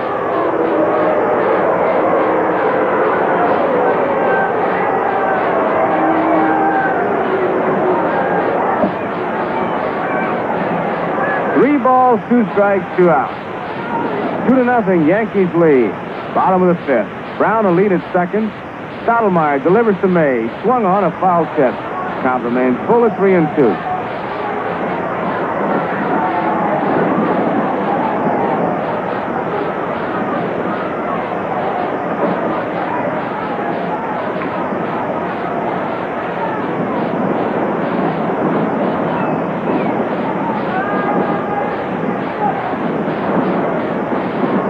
Stottlemyre has his sign. Checks the runner. Brown is second. Delivers to Lee May. Swung on, a line drive. Horace Clark on a short hop has it. Fires to first and just does get him. For some reason, he kept holding the ball. He had trapped it and finally threw it and made a very close play out of it. But in time. And that's the way to make ground balls exciting, all right. No runs, 1 hit. No errors. 1 man left, and the score at the end of 5 complete innings is the New York Yankees 2 and the Cleveland Indians nothing. Hi, fans. I want you to meet a friend of mine, the Whiteout girl. You know, I've been expecting you. Of course. You always find me with an in on. Tell me something, then. Are there any rules in baseball you'd like to see changed? I think we ought to change the 7th inning stretch. How do you mean? Instead of stretching, everyone lights up a whiteout. A whiteout is more relaxing. Seriously. The tobacco does it. It's aged slowly, mellowed longer. But the 7th inning stretch is a tradition. So are whiteout cigars. You see them everywhere. The stands are filled with them today. Just look around at all the reindeer, Invincible, and the horses. They're everywhere. The 7th inning whiteout. I think I'll write the commissioner about it today. Just think. All those men at the same time finding out you get a lot more from a white owl than just smoke. We move top of the 6th, and now for the play-by-play, here's Jerry Coleman. Okay, Joe, and the first pitch is to Mickey Mantle, who's up there facing Gary Bell. Mantle, who bunted in the first inning. First was given credit for a sacrifice, and then it was taken away, so that was just an official at-bat, and then he walked in the third. Mantle against Bell. Bell, the right-hander, ready again. The pitch to Mickey. Hit to right field. Way back there. Could be it. And it's out of here. Number 11 for the Mets.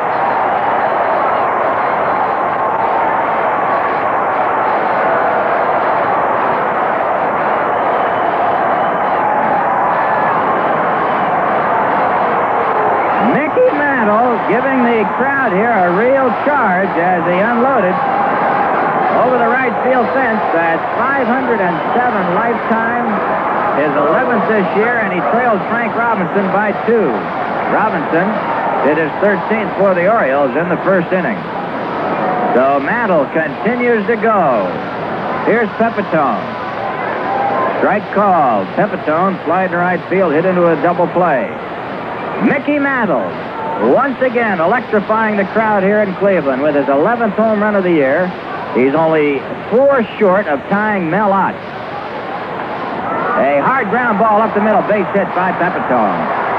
So suddenly here in the 6th inning, a home run by Mantle, a bouncing single by Pepe. And that's hit number 5 for the Yankees. The Yankees now lead 3-0. We're in the top of the 6th inning, and here's Steve Whitaker.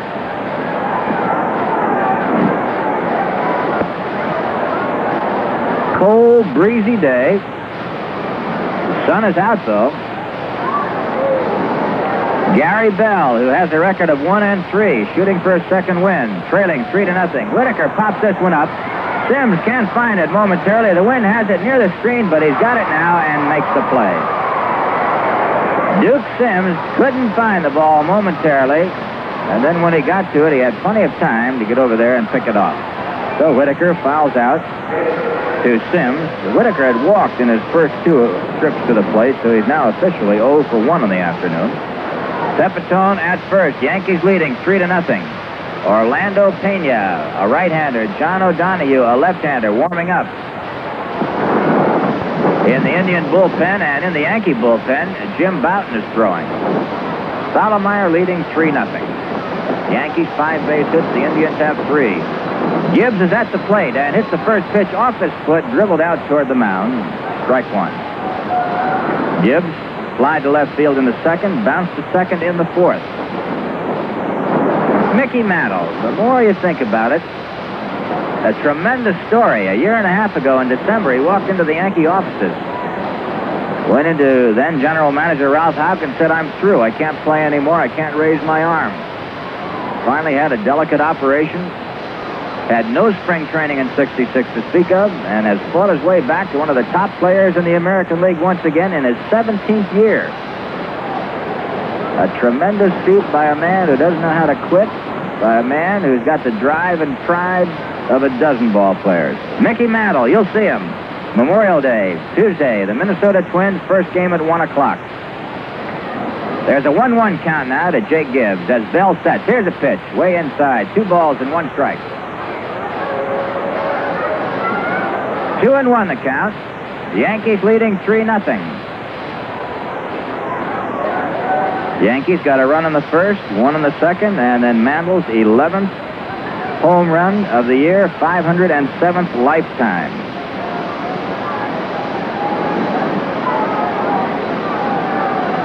Gary Bell once again comes set. Here's the next one to Gibbs. Hit deep and foul down the right field side.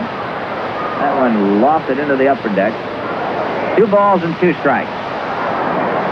Gary Bell is only 30 years old, and he's in his 10th year in the big leagues, all with the Indians. He's the kind of a guy that has had a good arm all of his life. Started as a starting pitcher for the Indians, then went to relief, and last year came back in a starting role. He's the kind of a fellow who'll be around, one of those players who'll pitch 20 years or close to it. Here's the 2-2 delivery. Gibbs, a dribbler, foul down the first base side. Fred Whitfield at first, Gonzalez at second, Brown at short, Alvis at third, Sims behind the plate, the inner defense for the Indians. In the outfield and left, Leon Wagner, Hinton in center, Lee May in right field. Gary Bell and the Indians trailing the Yankees in their final game of the road trip, 3-0, top of the sixth. Here's the pitch to Gibbs on the end of the bat. This one into the Yankee dugout.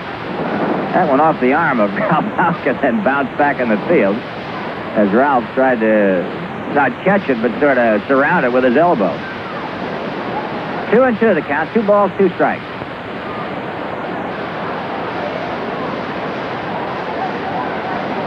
One away. Stepatone at first base.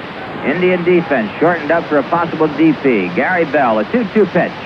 Ground ball. Whitfield has it on the second bounce. Flips to Brown for one. Back to first, not in time. Fred Whitfield made a nice play to Larry Brown, who got rid of the ball in a hurry, but the ball was hit slowly on 2 slow hops to Whitfield. And racing down the line to first was Jake Gibbs, eliminating the possibility of the DP. That play went 3-6. 2 out, and the batter now will be Charlie Smith. Had an infield single in the second, struck out in the fourth.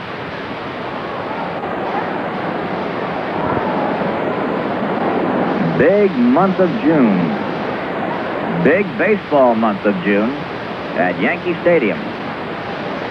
First pitch to Smith. Hits to center field. Way back there. Hinton on the run near the wall, and it's out of here.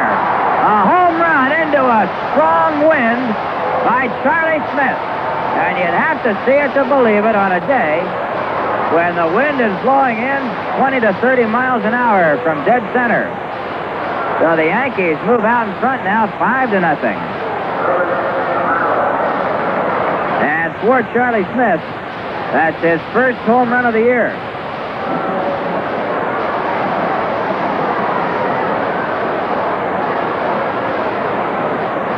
RBIs number 9 and 10. Here's Ruben Amaro now with 2 out. A high pop towards third. Alvis, the wind has it, and he drops the ball. It's down to second base, hustling all the way is Ruben Amaro. The wind got that ball and blew it away from Max Alvis. It hit off the fingertips of his glove. And the Yankees have another runner in scoring position. 3 runs are in this inning. They're leading 5-0, and here's Mel Stottlemyre. Of course, that will be charged as an error to Max Alvis. He was under the ball, and that strong wind just carried it away from him toward the mound, and he kept reaching and reaching, and the ball dribbled off the end of his fingertips. All the way to second base on the error is Ruben Amaro. 2 home runs in this inning, 1 by Mantle, 1 by Smith. Stottlemyre, who has sacrificed twice, is up there. Bell to Stottlemyre. The curve is over, strike 1. Charlie Smith hit a line drive hard into dead center field over the 408 marker. And on a day like today, he really had to hit it to clear that fence. Not too bad down the lines where the high stance protects the ball a little bit, but into dead center field, with that wind blowing in, it's tough to get it over. There's a swing and a foul back by Stottlemyre. It's strike 2. Yankees 5, Indians nothing. Top of the 6th inning, and it's a pattern that the Yankees have had on this road trip. They won the 4th and final game against the Tigers. They won the 3rd and final game against the Orioles. Right now, they're leading 5-0 in this 3rd and final game against the Indians. The Indians won the first 2, Friday night 5-4, last night, check that, Friday night 4-3, last night 5-3. There's a curveball outside to Stottlemyre. Ball 1 and strike 2. Ruben Amaro at second base on the error by the third baseman, Max Alvis. Gary Bell, the right-hander, sets. Here's the pitch, and Stottlemyre takes inside. 2 balls, 2 strikes. 2-2 the count. Frank Crissetti coaching at third. Lauren Babe coaching at first for the Yankees. Orlando Pena is still throwing in the Indian bullpen, as is Jim Bouton in the Yankee bullpen. Here's a 2-2 pitch to Stottlemyre. Foul back on the screen. Mel Stottlemyre, a fine all-around athlete. He can field his position. And his pitching excellence has already spoken for itself. Also a pretty good hitter. Stottlemyre, 2 for 18 on the season. Has 1 RBI, batting at 111. But he'll battle you.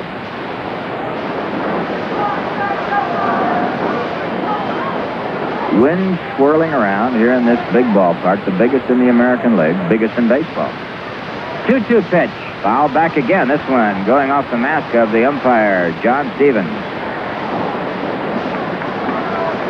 Doubleheader here in September of 1954, the Indians and the Yankees. That was the year that the Indians set a record for most wins in the 154-game schedule at 111. They beat the Yankees a doubleheader in front of over 86,000 people in this ballpark. There's another foul back against Stottlemyre. Of course, the top crowds ever in baseball were in the Los Angeles Coliseum. And the all-time crowd topper was the one that came to see Roy Campanella being honored. I guess that was back in 1958 at the Los Angeles Coliseum. Over 92,000. Here's a 2-2 pitch to Stottlemyre, and it's strike 3 call. That's the 5th strikeout for Gary Bell. For the Yankees, though, here in this top of the 6th inning, 3 runs on 3 base hits, 2 of them homers. 1 error by the Indians, 1 man left, and the score after 5.5, it's the Yankees 5, Cleveland nothing. Like Kruger Pilsner, right Kruger Pilsner. It's just a special beer for any time at all. Or we take our time to make it a fine brew. Made a little at a time, it's the world's most perfect beer. Like Kruger Pilsner, a bright Kruger Pilsner. And when you're thirsty, it's the taste that's crisp and clear. Cause it's perfect beer, it's the Kruger Pilsner. A light pepper flavor, that's Kruger Pilsner. G. Kruger Brewing Company, Cranston, Rhode Island. How do you like that? A swinging brew. Joe, you've been watching Mickey Mantle, I guess, as long as he's been playing baseball, and it's an amazing thing, the condition that he's in here in his 17th year of Major League Baseball. It's unbelievable. It's an amazing thing, Jerry, and after you hit the home run, I just fiddled around with some figures, and his start, if you project it, and if he can play 150 games, 11 home runs in the 37 games, it'd be a 45 home run year for him. I'll take it. Won't we? Whoa, boy. Here's Gonzalez up there, fouls the first pitch off, and it's strike 1. Pedro Gonzalez hit into a double play in the first and bounced to short in the third. And I guess no one would like to see the Mick do it any more than Mickey himself. That tremendous pride and surge in personal achievement that it takes to be a great ball player. Gonzalez, a high chopper foul down the third base side, strike 2. You can talk about ability, how well a man can throw, run, field, hit, but you can't really measure what's inside a man until he does it on the field and continues to do it year after year after year. What keeps him coming back? The 2-strike pitch to Gonzalez, popped up, right side, Mantle, near the railing, can't get to it. And Arnold Palmer in golf. He doesn't play for money anymore. He just plays to win. What keeps him going? Or a Mickey Mantle, or a Ted Williams, or a DiMaggio, or Willie Mays. You can go on and on. The great football players, all of them. The pride, the drive. Remarkable things, because after a few years, all the mountains have been climbed. But they keep going, and it's something inside that keeps pushing them. The 2-strike pitch now to Gonzalez is outside. 1 ball and 2 strikes. Yankees returning to the stadium Memorial Day, May the 30th, against the Twins, a doubleheader, first game at 1 o'clock. The 1-2 pitch. Strike 3 called, and for Stottlemyre, that's number 6. Gonzalez argued on that one, but to no avail. So while we have a moment, this is New York Yankee baseball. We pause for station identification. Light Golden Kruger Pilsner, made a little at a time by the people at G. Kruger Brewing Company of Cranston, Rhode Island, who take their time. This is WCSS in Amsterdam, New York. Chuck Hinton coming on now. Single to right field, tapped back to the pitcher. 1 for 2. Right-hand batter facing the right-handed Stottlemyre. Ground ball. Nice play by Amaro on a tough half hop over to Mantle. 2 down.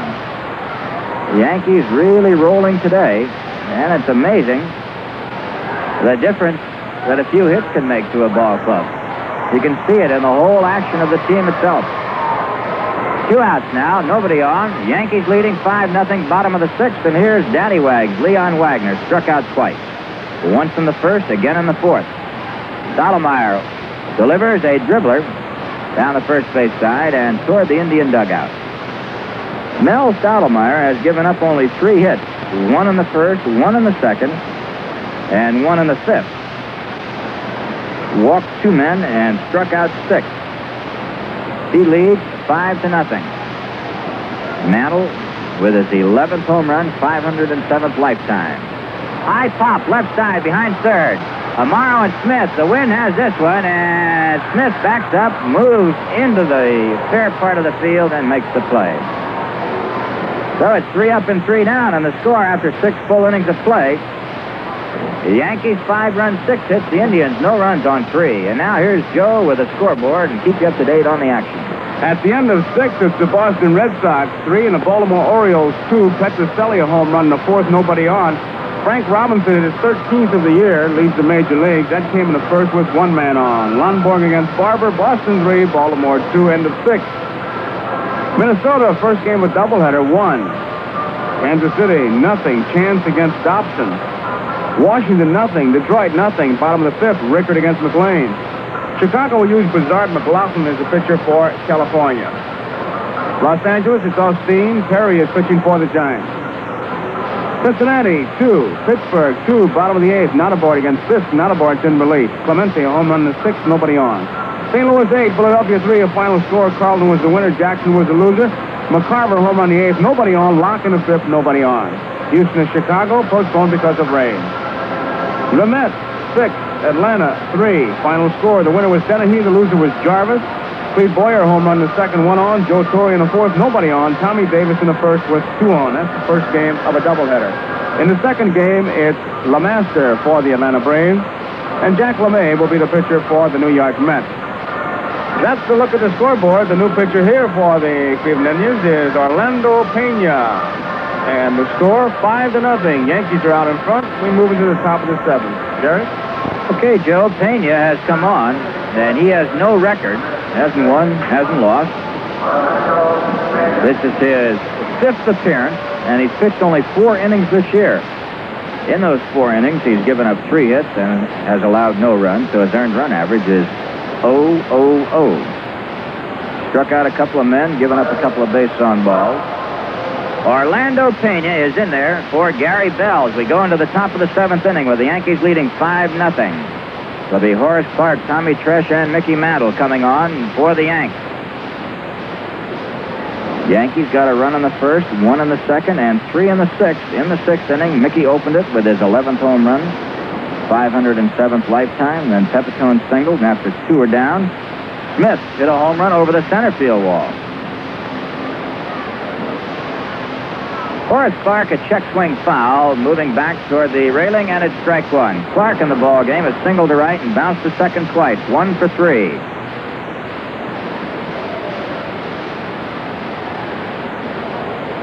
Orlando Pena, a deliberate worker, sort of a lean, wiry type ball player. Foul back by Clark, strike 2, 0-2. Forget the Minnesota Twins, Memorial Day. Tuesday afternoon, first game at 1. Kansas City at 8 o'clock Wednesday night for a single date. You get a look at those white shoes. Big weekend set. Friday night the 2nd. Ladies' Day, Charm Day, Senior Citizens Day, Saturday afternoon the 3rd, and a Sunday doubleheader all against the Detroit Tigers. There's a fastball low and outside. 1 ball, 2 strikes. Senators in town for 5 games in 4 dates, all at night. Monday, Tuesday, Wednesday, Thursday, and it's a twilighter on Wednesday evening.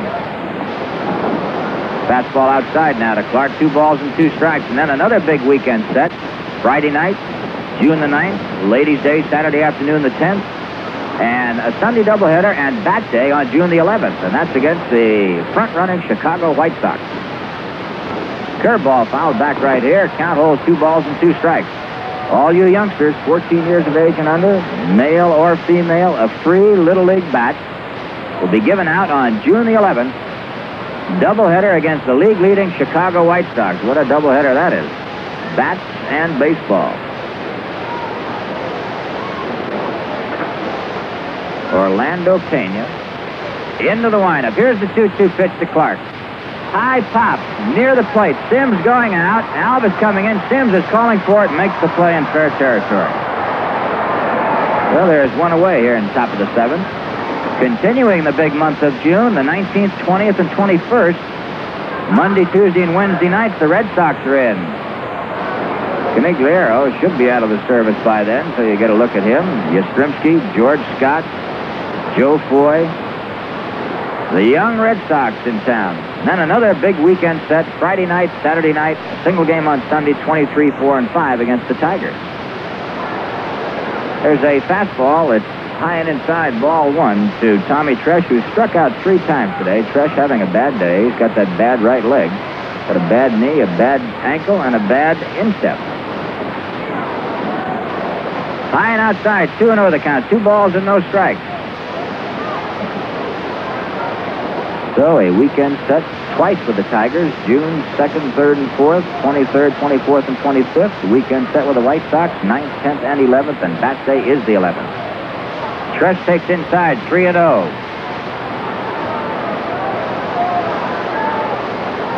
So the Yankees leading in this ball game, 5-0. We're in the top of the 7th inning, 1 out. Tresh at the plate, Mantle on deck. Orlando Pena ready again. Here's a pitch to Tommy, and it's in there. 3-1, 3 balls and 1 strike. Don't forget the new bus service that's being inaugurated on the night of June the 2nd from the lower level of the George Washington Bridge. That's 178th Street and Broadway. Buses leaving 2 hours and 1 hour before game time and returning up to 20 minutes after each game from behind gate 2 at the stadium. There's a foul back. 3-2, 3 balls and 2 strikes.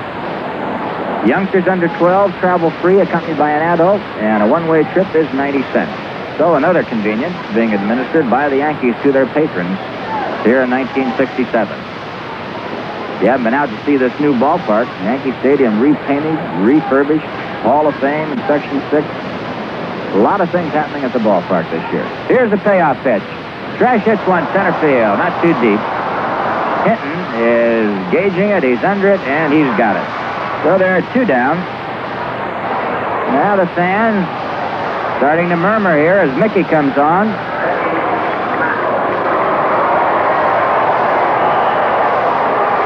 Mantle is the only ball player who has cheered in every park in the American League. You know, of course, when you go into these opposition parks, they're partisan fans. They're rooting for the home team. But with Mickey, he belongs to everybody. He belongs to baseball.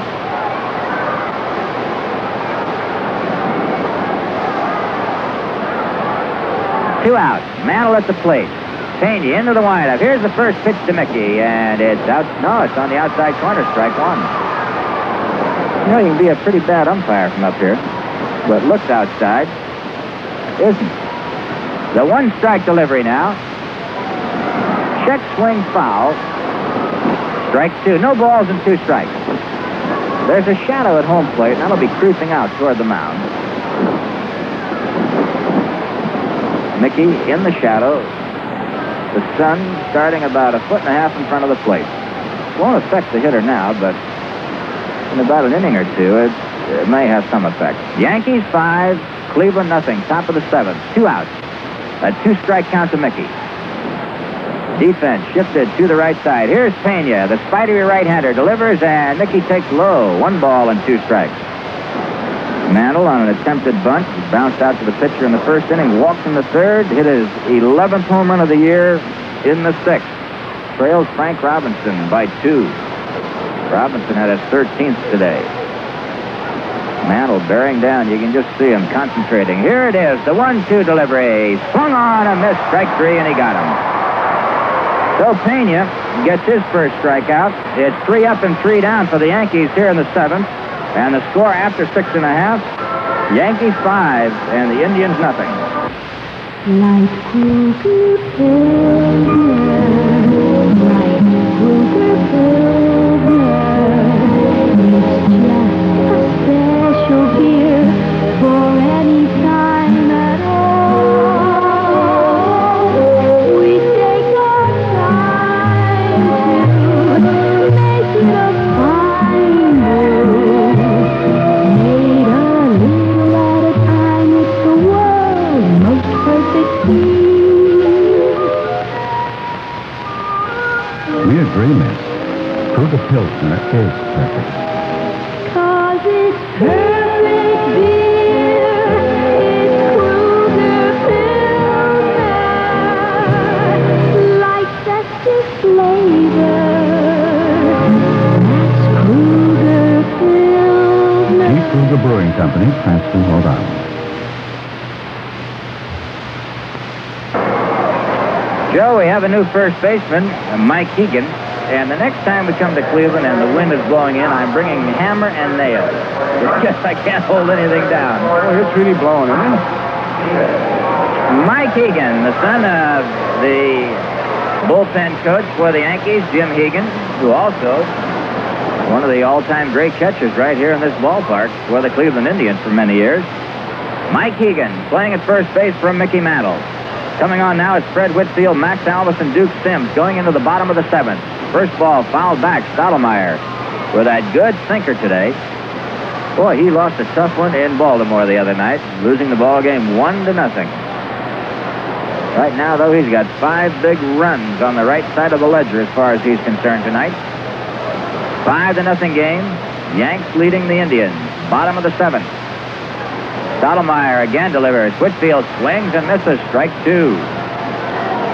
Fred Whitfield, so far in the ball game, line to left, bounce to second. Yeah, that's a moral victory the way this fella hits Yankee pitching. Got 23 home runs against the Yankees. High fly ball, left center field. Moving in for the kill is Tommy Tresh. He's under it and he's got it. The wind is playing tricks on all balls that are hit high in the air, whether they're in the infield or the outfield. Line drives, not too much, but a ball hit high in the air really held up. Here's Max Alvis, who flied to center and then struck out. Yankees 5, Indians nothing.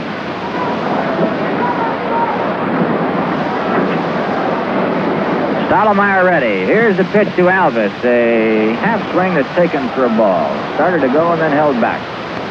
The Red Sox leading the Orioles 4-2 after 7. Minnesota out in front of Kansas City 1-0 after 6. First game of the pair. Washington and Detroit scoreless after 5. Strike right in there to Max Alvis. 1 ball, 1 strike. Chicago at California later start. Mets beat the Braves in the first game of a doubleheader 6-3. Second game hasn't started as yet. Cardinals beat the Phillies 8-3 in a singleton. Pittsburgh 3, Cincinnati 2 after 8. Houston at Chicago postponed. High fly, short right field. Whitaker back, now drifting to his left, is under it and has it. Almost fell down as he tried to come in again. And the other game in the National League, the Dodgers and the Giants playing in San Francisco this afternoon, a single game, and that'll be a later start. Well, the sign has just gone on the board that the Braves have scored a pair in the top of the first inning against the Mets, and it's 2-0 Atlanta over New York after 1. All right, Stottlemyre to Duke Sims. Ground ball to Amaro at short. Scoops it up. Flips to Hegan. And a very easy inning for Mel Stottlemyre. 3 up and 3 down. The score after 7 full innings of play, it's the Yankees 5 and the Indians nothing. Should a gentleman offer more than an evening to a lady, more than candlelight and small talk more than just a night. Should a gentleman offer a Tipperillo to a lady? And what if he does? Well, baby, it's all right. Yeah, yeah. Should a gentleman offer a Tipperillo to a lady? Now that you have Tipperillo Regular and new Tipperillo M with menthol, the question's even tougher. Should a gentleman offer a Tipperillo to a lady? And what if he does? Well, baby, it's all right, yeah. Tipperillo tonight.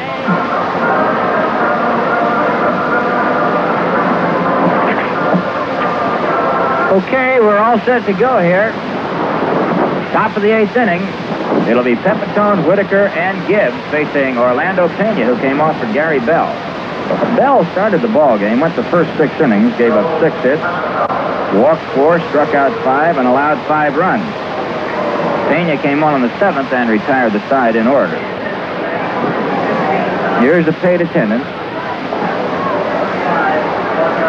15,197.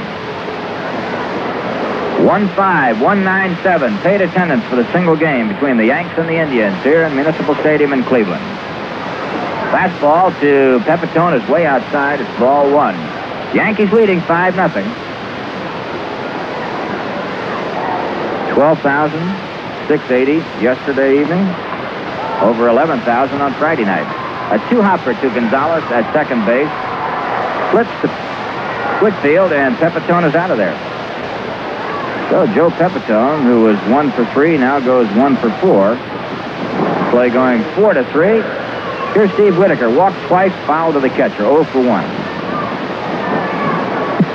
Whitaker and Pepitone have both been picking up with the bat. And that's good news to manager Ralph House. Hitting has been one of the big problems for the Yankees this year. There's a drive down the right field side.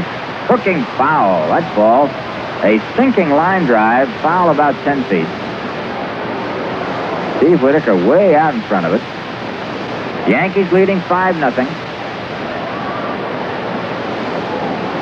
Last game of this long road trip. We saw the Yankees going to Detroit, Baltimore, and now to Cleveland. Sunny skies, windy, breezy weather. Pena to Whitaker. A sinker, swings and misses. Strike 2. Orlando Pena, one of the many ball players who's being accused of loading them up from time to time. Anytime there's a sinker, everybody looks around and says, that's it. Here's a 2-strike pitch now to Whitaker. Swing and a miss. Strike 3. So Pena has struck out his second man since coming on the 7th inning. That's the 7th Yankee that has struck out in this ball game. And now here's Jake Gibbs, who flied to left, bounced to second, and then bounced to first. Scored a run in the 6th inning. When he bounced to first, he forced Pepitone at second and then came around on Smith's home run over the center field fence. Pena into the windup. The pitch to Gibbs is low. Ball 1.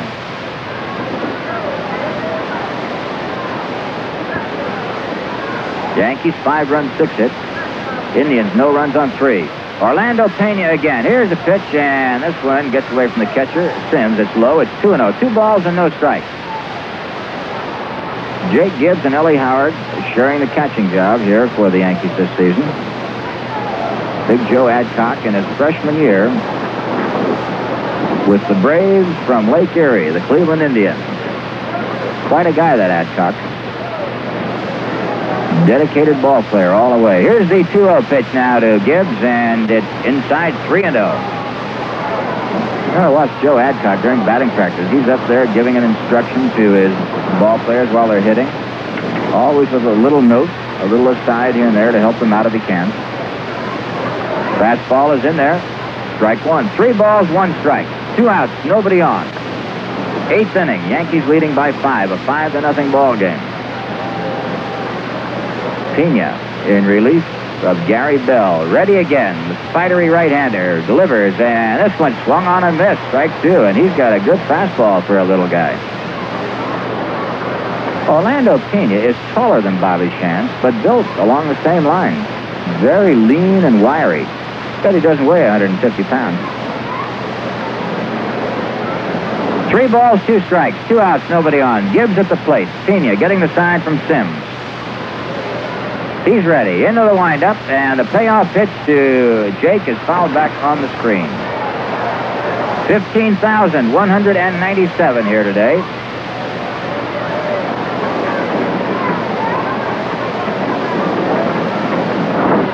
Don't forget June the 11th. It'll be a Sunday doubleheader with the White Sox that day at the stadium. If you're 14 years of age and under, a free Little League bat accompanied by an adult. The payoff pitch again to Gibbs. 2-hopper to Gonzalez at second. He's got it. Flips to Whitfield, and the side is retired. So another easy inning for Pena. He's retired 6 men in a row over the last 2. 3 up and 3 down, and the score after 7.5.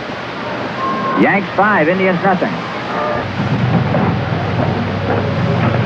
Here's the beer, Clara. Henry said he wanted some Kruger Pilsner. So does my Stanley. Uh-oh, there's just 1 6-pack left. So how do we settle it? Well, I know, Clara. Suppose I flip you for the Kruger Pilsner. Okay.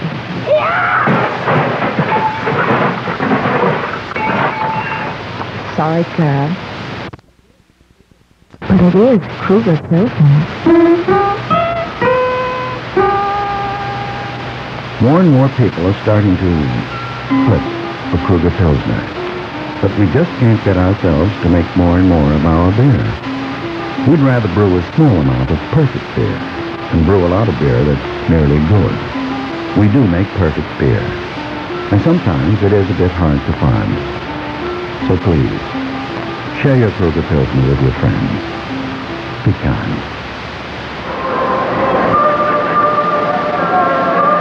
Larry Brown and Orlando Pena, along with Lee May, the scheduled 3 hitters to face Mel Stottlemyre. Undoubtedly will have a pinch hitter coming on for Pena here in the bottom of the 8th inning with the Yankees leading 5-0. You know, Joe, one thing that has always puzzled me, size never dictates the strength of the arm of a ball player. Little guys with great arms, big guys with great arms. And has anybody been ever or able to pin it down just what it takes to throw? I don't think anybody's been able to pin it down, but it's so true. You've seen, I can think of guys with great. Look at Petrocelli. He's not a big guy, and he's got a gun. Well, little Bobby Shantz, Pena with a good arm. Willie Miranda, who is a little guy. And you see some big guys who can throw and some big guys that can't. No one has been able to pin it down as to just why some people can and others can't. You can't practice it. It's either there or it isn't there. Here's the 1 strike pitch to Brown, and it's on the outside corner, strike 2. We're in the bottom of the 8th inning. Yankees leading 5-0. Larry Brown, who has walked and singled, facing Mel Stottlemyre. Stottlemyre has given up only 3 base hits. Mel ready again. Here's the pitch to Brown. Way outside, gets by Gibbs. 1 ball, 2 strikes. Some final scores in the National League. Mets beat the Braves in the first game 6-3. Cardinals beat the Phillies 8-3 in a single game. Pittsburgh 3 and Cincinnati 2. So Cincinnati leading the league, taking it on the chin again. And that's the final score. LA at San Francisco later start. Houston at Chicago postponed. Swing and a miss, and Brown is out of there, and that's strikeout number 7 for Stottlemyre. Mel sharp today. That was a sidearm curveball. In the second game between the Mets and the Braves leading the Mets 2-0 after 1. Over in the American League, Boston leads Baltimore 4-2 after 7. Minnesota now leading Kansas City 4-0 after 6.5. That's the first of a doubleheader. Dean Chance shooting for his 8th win of the year in that one. Washington and Detroit scoreless after 5.5. Chicago failed to score on the top of the first. California batting in the bottom of the first. Right here, Yankees leading 5-0. And now here is Jose Vidal, who almost took Frank Cressetti's leg off with a bloop single into center field, but the bat went into the dugout. And there goes the bat again over the dugout. And I don't know if it hit anybody. Apparently it didn't, but my Lord, it got somebody in the arm. He let go of that bat. And I no sooner got the words out of my mouth than there it went, only this time the entire bat went. Yesterday, Vidal swung at a ball, and the bat was sawed in half and spun into the Yankee dugout as though it was heaved in there. And now this one, he took one swing, and it flew over the Yankee dugout and apparently hit a man in the left shoulder, but boy, oh boy, I tell you, Joe, it's lucky somebody didn't get their head knocked off. Yes, it is. Very fortunate, Jerry. All the Yankee players taking a look. Some folks just can't hold a bat. Oliva's like that. The late Pepper Martin used to be like that.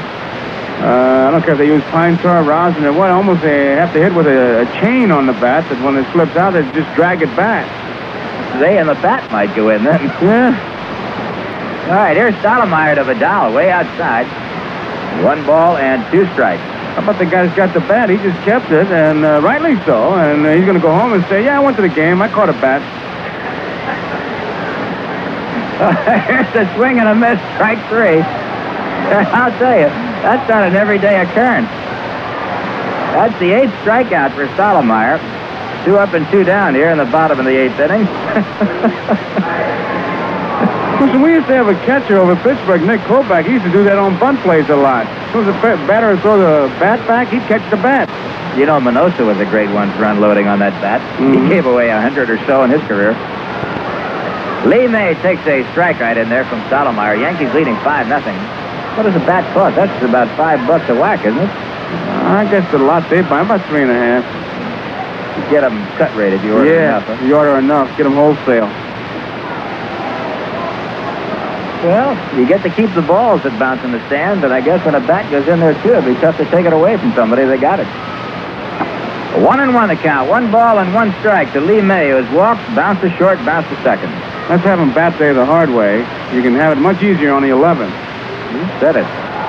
A strike is called on May. We're in the bottom of the 8th inning. It's 1 ball, 2 strikes, 2 outs, and nobody on. Yankees out in front 5-0. Stottlemyre pitching another one of his masterpieces, and he can do it when he's sharp. Here's the 1-2 pitch. Sinker way outside. In fact, Stottlemyre looks faster and sharper right now than he did in the early going in the ballgame. First 2 innings was a little erratic, but now he has settled down, and he is really sharp from the 3rd inning on, giving up only 1 base hit. There's a drive down the right field side, hooking foul. Lee May out in front of a pitch by Mel Stottlemyre. Gary Bell started the ball game for the Indians, went 6 innings, gave up 6 hits and 5 runs. Pena came on, went 2 innings, struck out 2, did not allow a hit. We'll have another pitcher coming on here in the 9th. There's a high drive way back there, right field, near the barrier. It's Whitaker. Jumps. Did he get it? He got it. Right at the wall. Steve Whitaker robs Lee May of what would have been a home run and a shutout-breaking home run. So for the Indians, 3 up and 3 down, and the score after 8, it's the Yanks 5, Cleveland 0.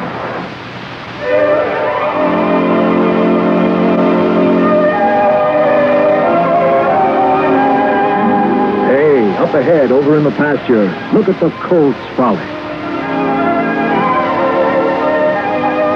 Drive around that corner and you'll see a wonderful old windmill. And over there, some kids are playing ball.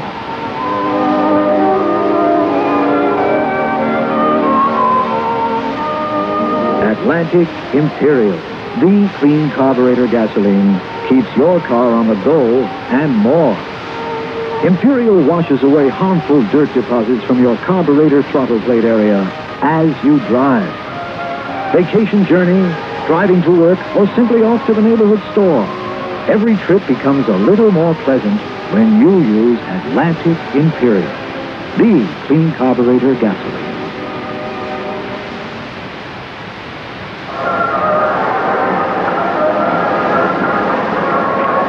The 3rd Indian pitcher is George Raymond Culver, born in Salinas, California. Grow a lot of lettuce out that way. And he was drafted from the Yankee organization. While we wait for him to warm up, we remind you this is New York Yankee baseball. We pause for station identification. Yankee baseball on WCSS Amsterdam, New York, being brought to you in part by the G. Kruger Brewing Company of Cranston, Rhode Island.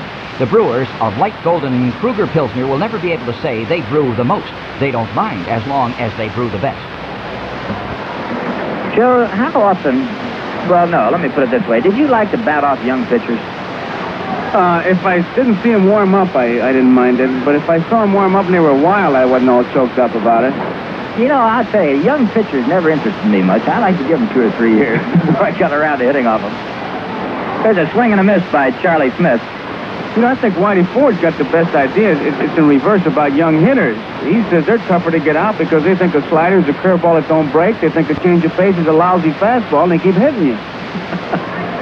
Well, Whitey was a lousy exhibition pitcher when it came to pitching against minor league ball clubs. Really, I'd say he had some unbelievably bad records against those kids. Well, they didn't know what he was trying to do, and they weren't looking for anything. And as I say, like a good slider to them is a bad curveball. All right, Culver to Charlie Smith fouls this one back on the screen, 1-2. They weren't smart enough to get fooled, is the whole thing. And, of course, the other great thing, too, Jerry, is that a guy like Whitey Ford, he not only has to know your weakness, he's got to probe and put the ball there. And if he doesn't know your weakness, he's got to find it. And when you start making pitches to set up other ones, some of these minor leaguers will whack them.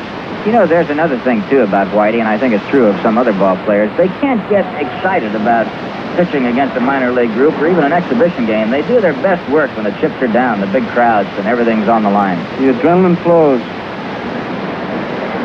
Okay, it's a 1-2 count to Charlie Smith. Top of the 9th inning. Yankees leading 5-0. George Culver, 23-year-old right-hander. Into the windup. Here's the pitch to Smith, and it's fouled back on the screen once again, and the count holds at 1-2. See, George Culver, 6'2", 182 pounds. Makes his home in Oildale, California. Oildale. That's a new one. Never heard of that. He was 14-10 last year with Portland, 0-2 of the Indians.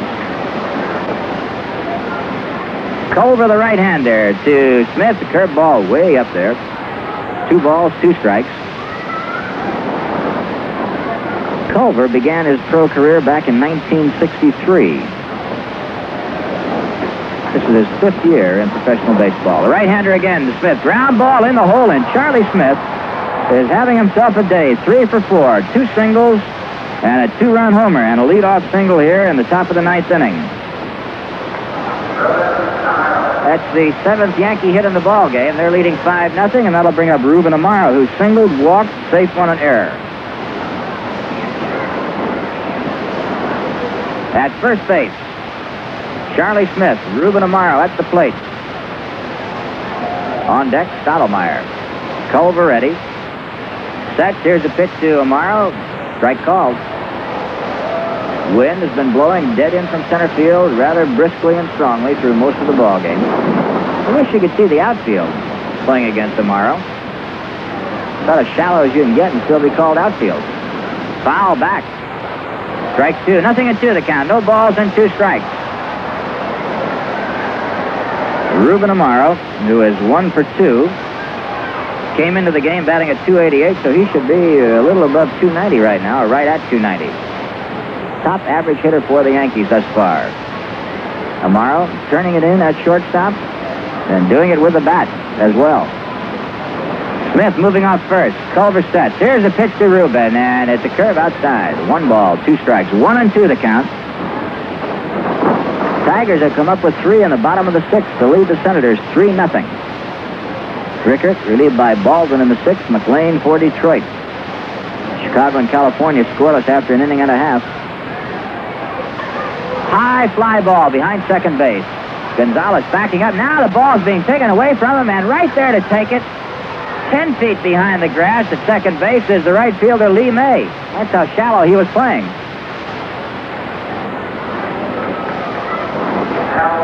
Boston 4, Baltimore 2, Orioles batting, bottom of the 8th. Minnesota leading Kansas City 4-0 after 7, first of a doubleheader. National League, Dodgers and the Giants going at it in San Francisco on the West Coast, later start. Pittsburgh beat Cincinnati 3-2. Cardinals over the Phillies 8-3. Houston at Chicago, postponed rain. Now Culver to Stottlemyre, squares around, takes 1 low, ball 1. He was going to sacrifice. First game of a doubleheader, the Mets beat the Braves 6-3. In the second game, Braves lead the Mets 2-0 with the Mets batting in the bottom of the second. Right here, it's Yankees 5, Indians nothing. Stottlemyre squares and misses this one as he fouls it back a little. 1 ball and 1 strike. Just got a piece of it. 1 ball, 1 strike. At first base, Charlie Smith, 1 away. Stottlemyre, who has sacrificed twice and struck out at the plate. Top of the 9th inning, the Yankees out in front by 5. George Culver, 23-year-old right-hander, sets. Here's a pitch. Stottlemyre fouls this one off. And it's strike 2. In the 2nd inning and again in the 5th, Stottlemyre went up there to bunt and didn't lay the ball down until he had 2 strikes on him. In other words, he tried both times but was not successful. But after 2 strikes, he did come up with a successful bunt. So let's see if he can do it 3 times. Charlie Smith moving off first. Culver, the right-hander, sets. Stottlemyre squaring around, and this one almost hit him. He ducked away from it.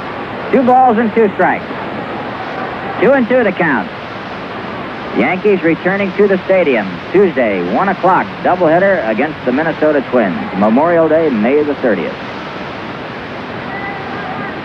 The 2-2 pitch, and Stottlemyre had to duck away as the ball hit his bat. That's a foul ball. And wait a minute. It looks as though they're calling Stottlemyre out on the attempted bunt as he tried to get away from the ball, and Stevens says he's out of there. Stottlemyre was trying to duck away, and Mel slams the bat down. But John Stevens says, nope, that's strike 3. And it looks from here as though Stottlemyre was merely trying to get away from the ball and was not trying to bunt at it. Well, if you bunt foul on a 3rd strike, you're automatically out. And John Stevens, the plate umpire, has ruled this as an intentional bunt foul on the 3rd strike. You know what that's like? That's like throwing a player out for thinking. Well, he didn't really bunt. He was thinking about bunting and hit his bat. He was trying to get out of the way of the ball, and it did hit the bat. And he was drawing the bat away from the bunt attempt, but the umpire behind the plate has the final say. 2 outs now, and here's Horace Clark, who takes a strike. Clark 1 for 4, singled in the 1st inning, stole 2nd, scored on a pass ball. The Yankees are leading 5-0, top of the 9th. 2 outs. Charlie Smith at first. Ground ball in. No, nice play by Gonzalez behind first base. What a play by Pedro. And on that one, I was about to say ground ball in the hole, base hit, and Gonzalez came from nowhere to rob Horace Clark. Play going 4-3, a fine play. No runs, 1 hit, 1 man left, and the score after 8.5. Yankees 5, Indians nothing. There's no doubt about it. A certain tension starts growing in the stands when a game goes into extra innings. And that's also the time when a certain thirst starts to grow right here in the broadcaster's booth. A thirst for the perfect taste of Kruger Pilsner beer. Granted, a Kruger Pilsner tastes especially good when you're hot and tired and your throat is dry. But Kruger Pilsner has a distinctive, extra light taste that goes great at any time. That's because Kruger Pilsner is made in a special way, in small amounts, by people who simply refuse to be hurried. That's the only way you can maintain the highest standard of quality control, and that's what the Kruger people insist on. It's not a matter of just making sure that everything is all right. It's making sure that everything is perfect. With Kruger Pilsner, you can tell it in the taste. It's the world's most perfect beer. If you haven't tried Kruger Pilsner, do it soon. And if your store is temporarily out of Kruger, please be patient. The Kruger people will do their best to send some your way soon.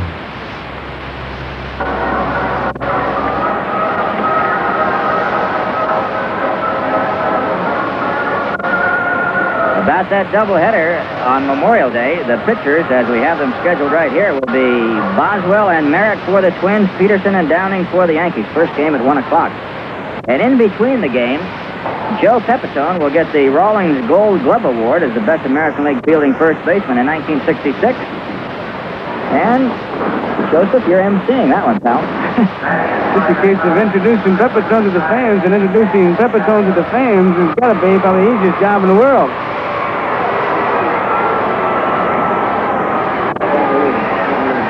Vic Davalillo is coming on here in the bottom of the 9th inning to bat for Pedro Gonzalez. The little guy holds the bat on the end facing Stottlemyre, and the first ball is a shot to Ruben Amaro. And the plate umpire called Davalillo out, although Amaro threw the ball to first just in case. But Stevens raised his hand. You can see it from here. It might have been hard for Valentine at third and Stewart at first, but Joseph, that's one that I saw all the way.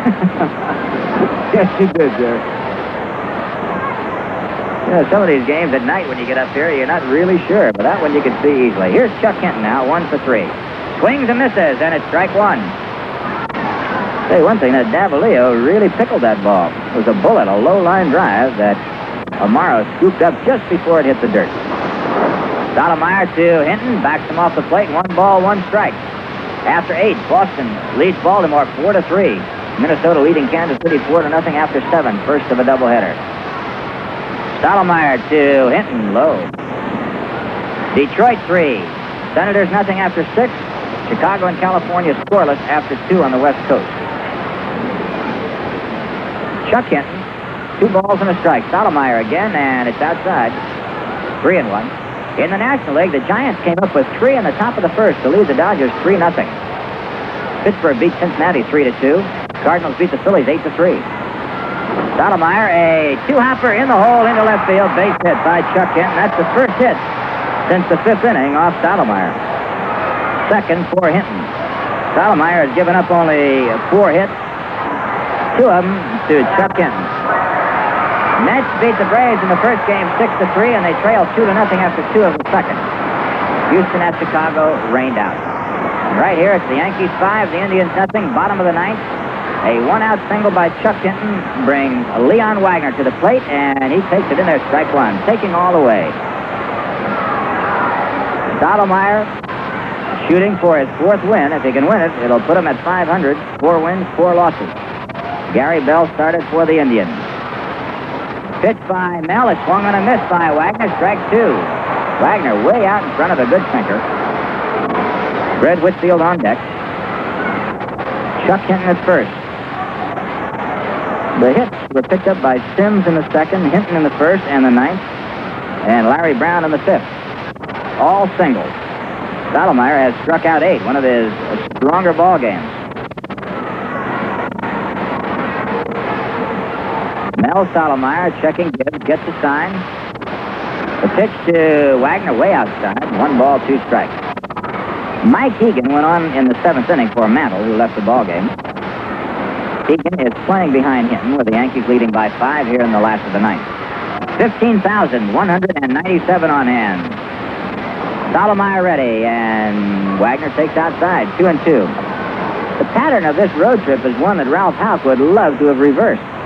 The Yankees have won the last game of each series, but dropped the first 3 in Detroit, the first 2 in Baltimore, and the first 2 here in Cleveland. Boughton and Tillotson throwing for the Yankees as Wagner drills one to right, drops in, base hit. Throw to second base. Hinton not quite sure if it was going to drop, is not in time. That's the 5th hit off Stottlemyre. The first time that the Indians had 2 base hits in an inning. Cleveland with runners at first and second. And here's Fred Whitfield, line to left, bounce to second, and slide to left. Well, the Indian fans starting to get things going here as the Cleveland Ball Club, for the first time, has put singles back-to-back in this ball game against Stottlemyre.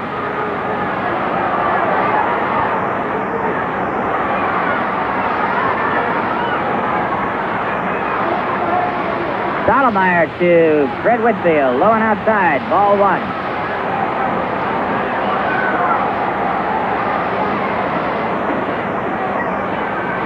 Yankees and the Indians. Windy, sunny afternoon, Municipal Stadium here in Cleveland, Ohio. The 1-0 pitch to Whitfield. Ground ball to Clark. He's got it. Flips to Amaro for 1. Throw to first. In time, and that's the ball game. A double play ball that went 4-6-3 for the Indians here in the bottom of the 9th inning. No runs on 2 hits, 1 man left. And now for the totals and the highlights, here's Joe Garagiola. Okay, Jerry, the line score for the New York Yankees, 5 runs, 7 hits, and no errors for the Yankees. No runs, 5 hits, and 1 error for Cleveland. The winning pitcher is Stottlemyre, 4-4. That's his 3rd shutout, and the losing pitcher is Gary Bell, 1-4. This Yankee broadcast has been brought to you by Atlantic and your Atlantic dealer.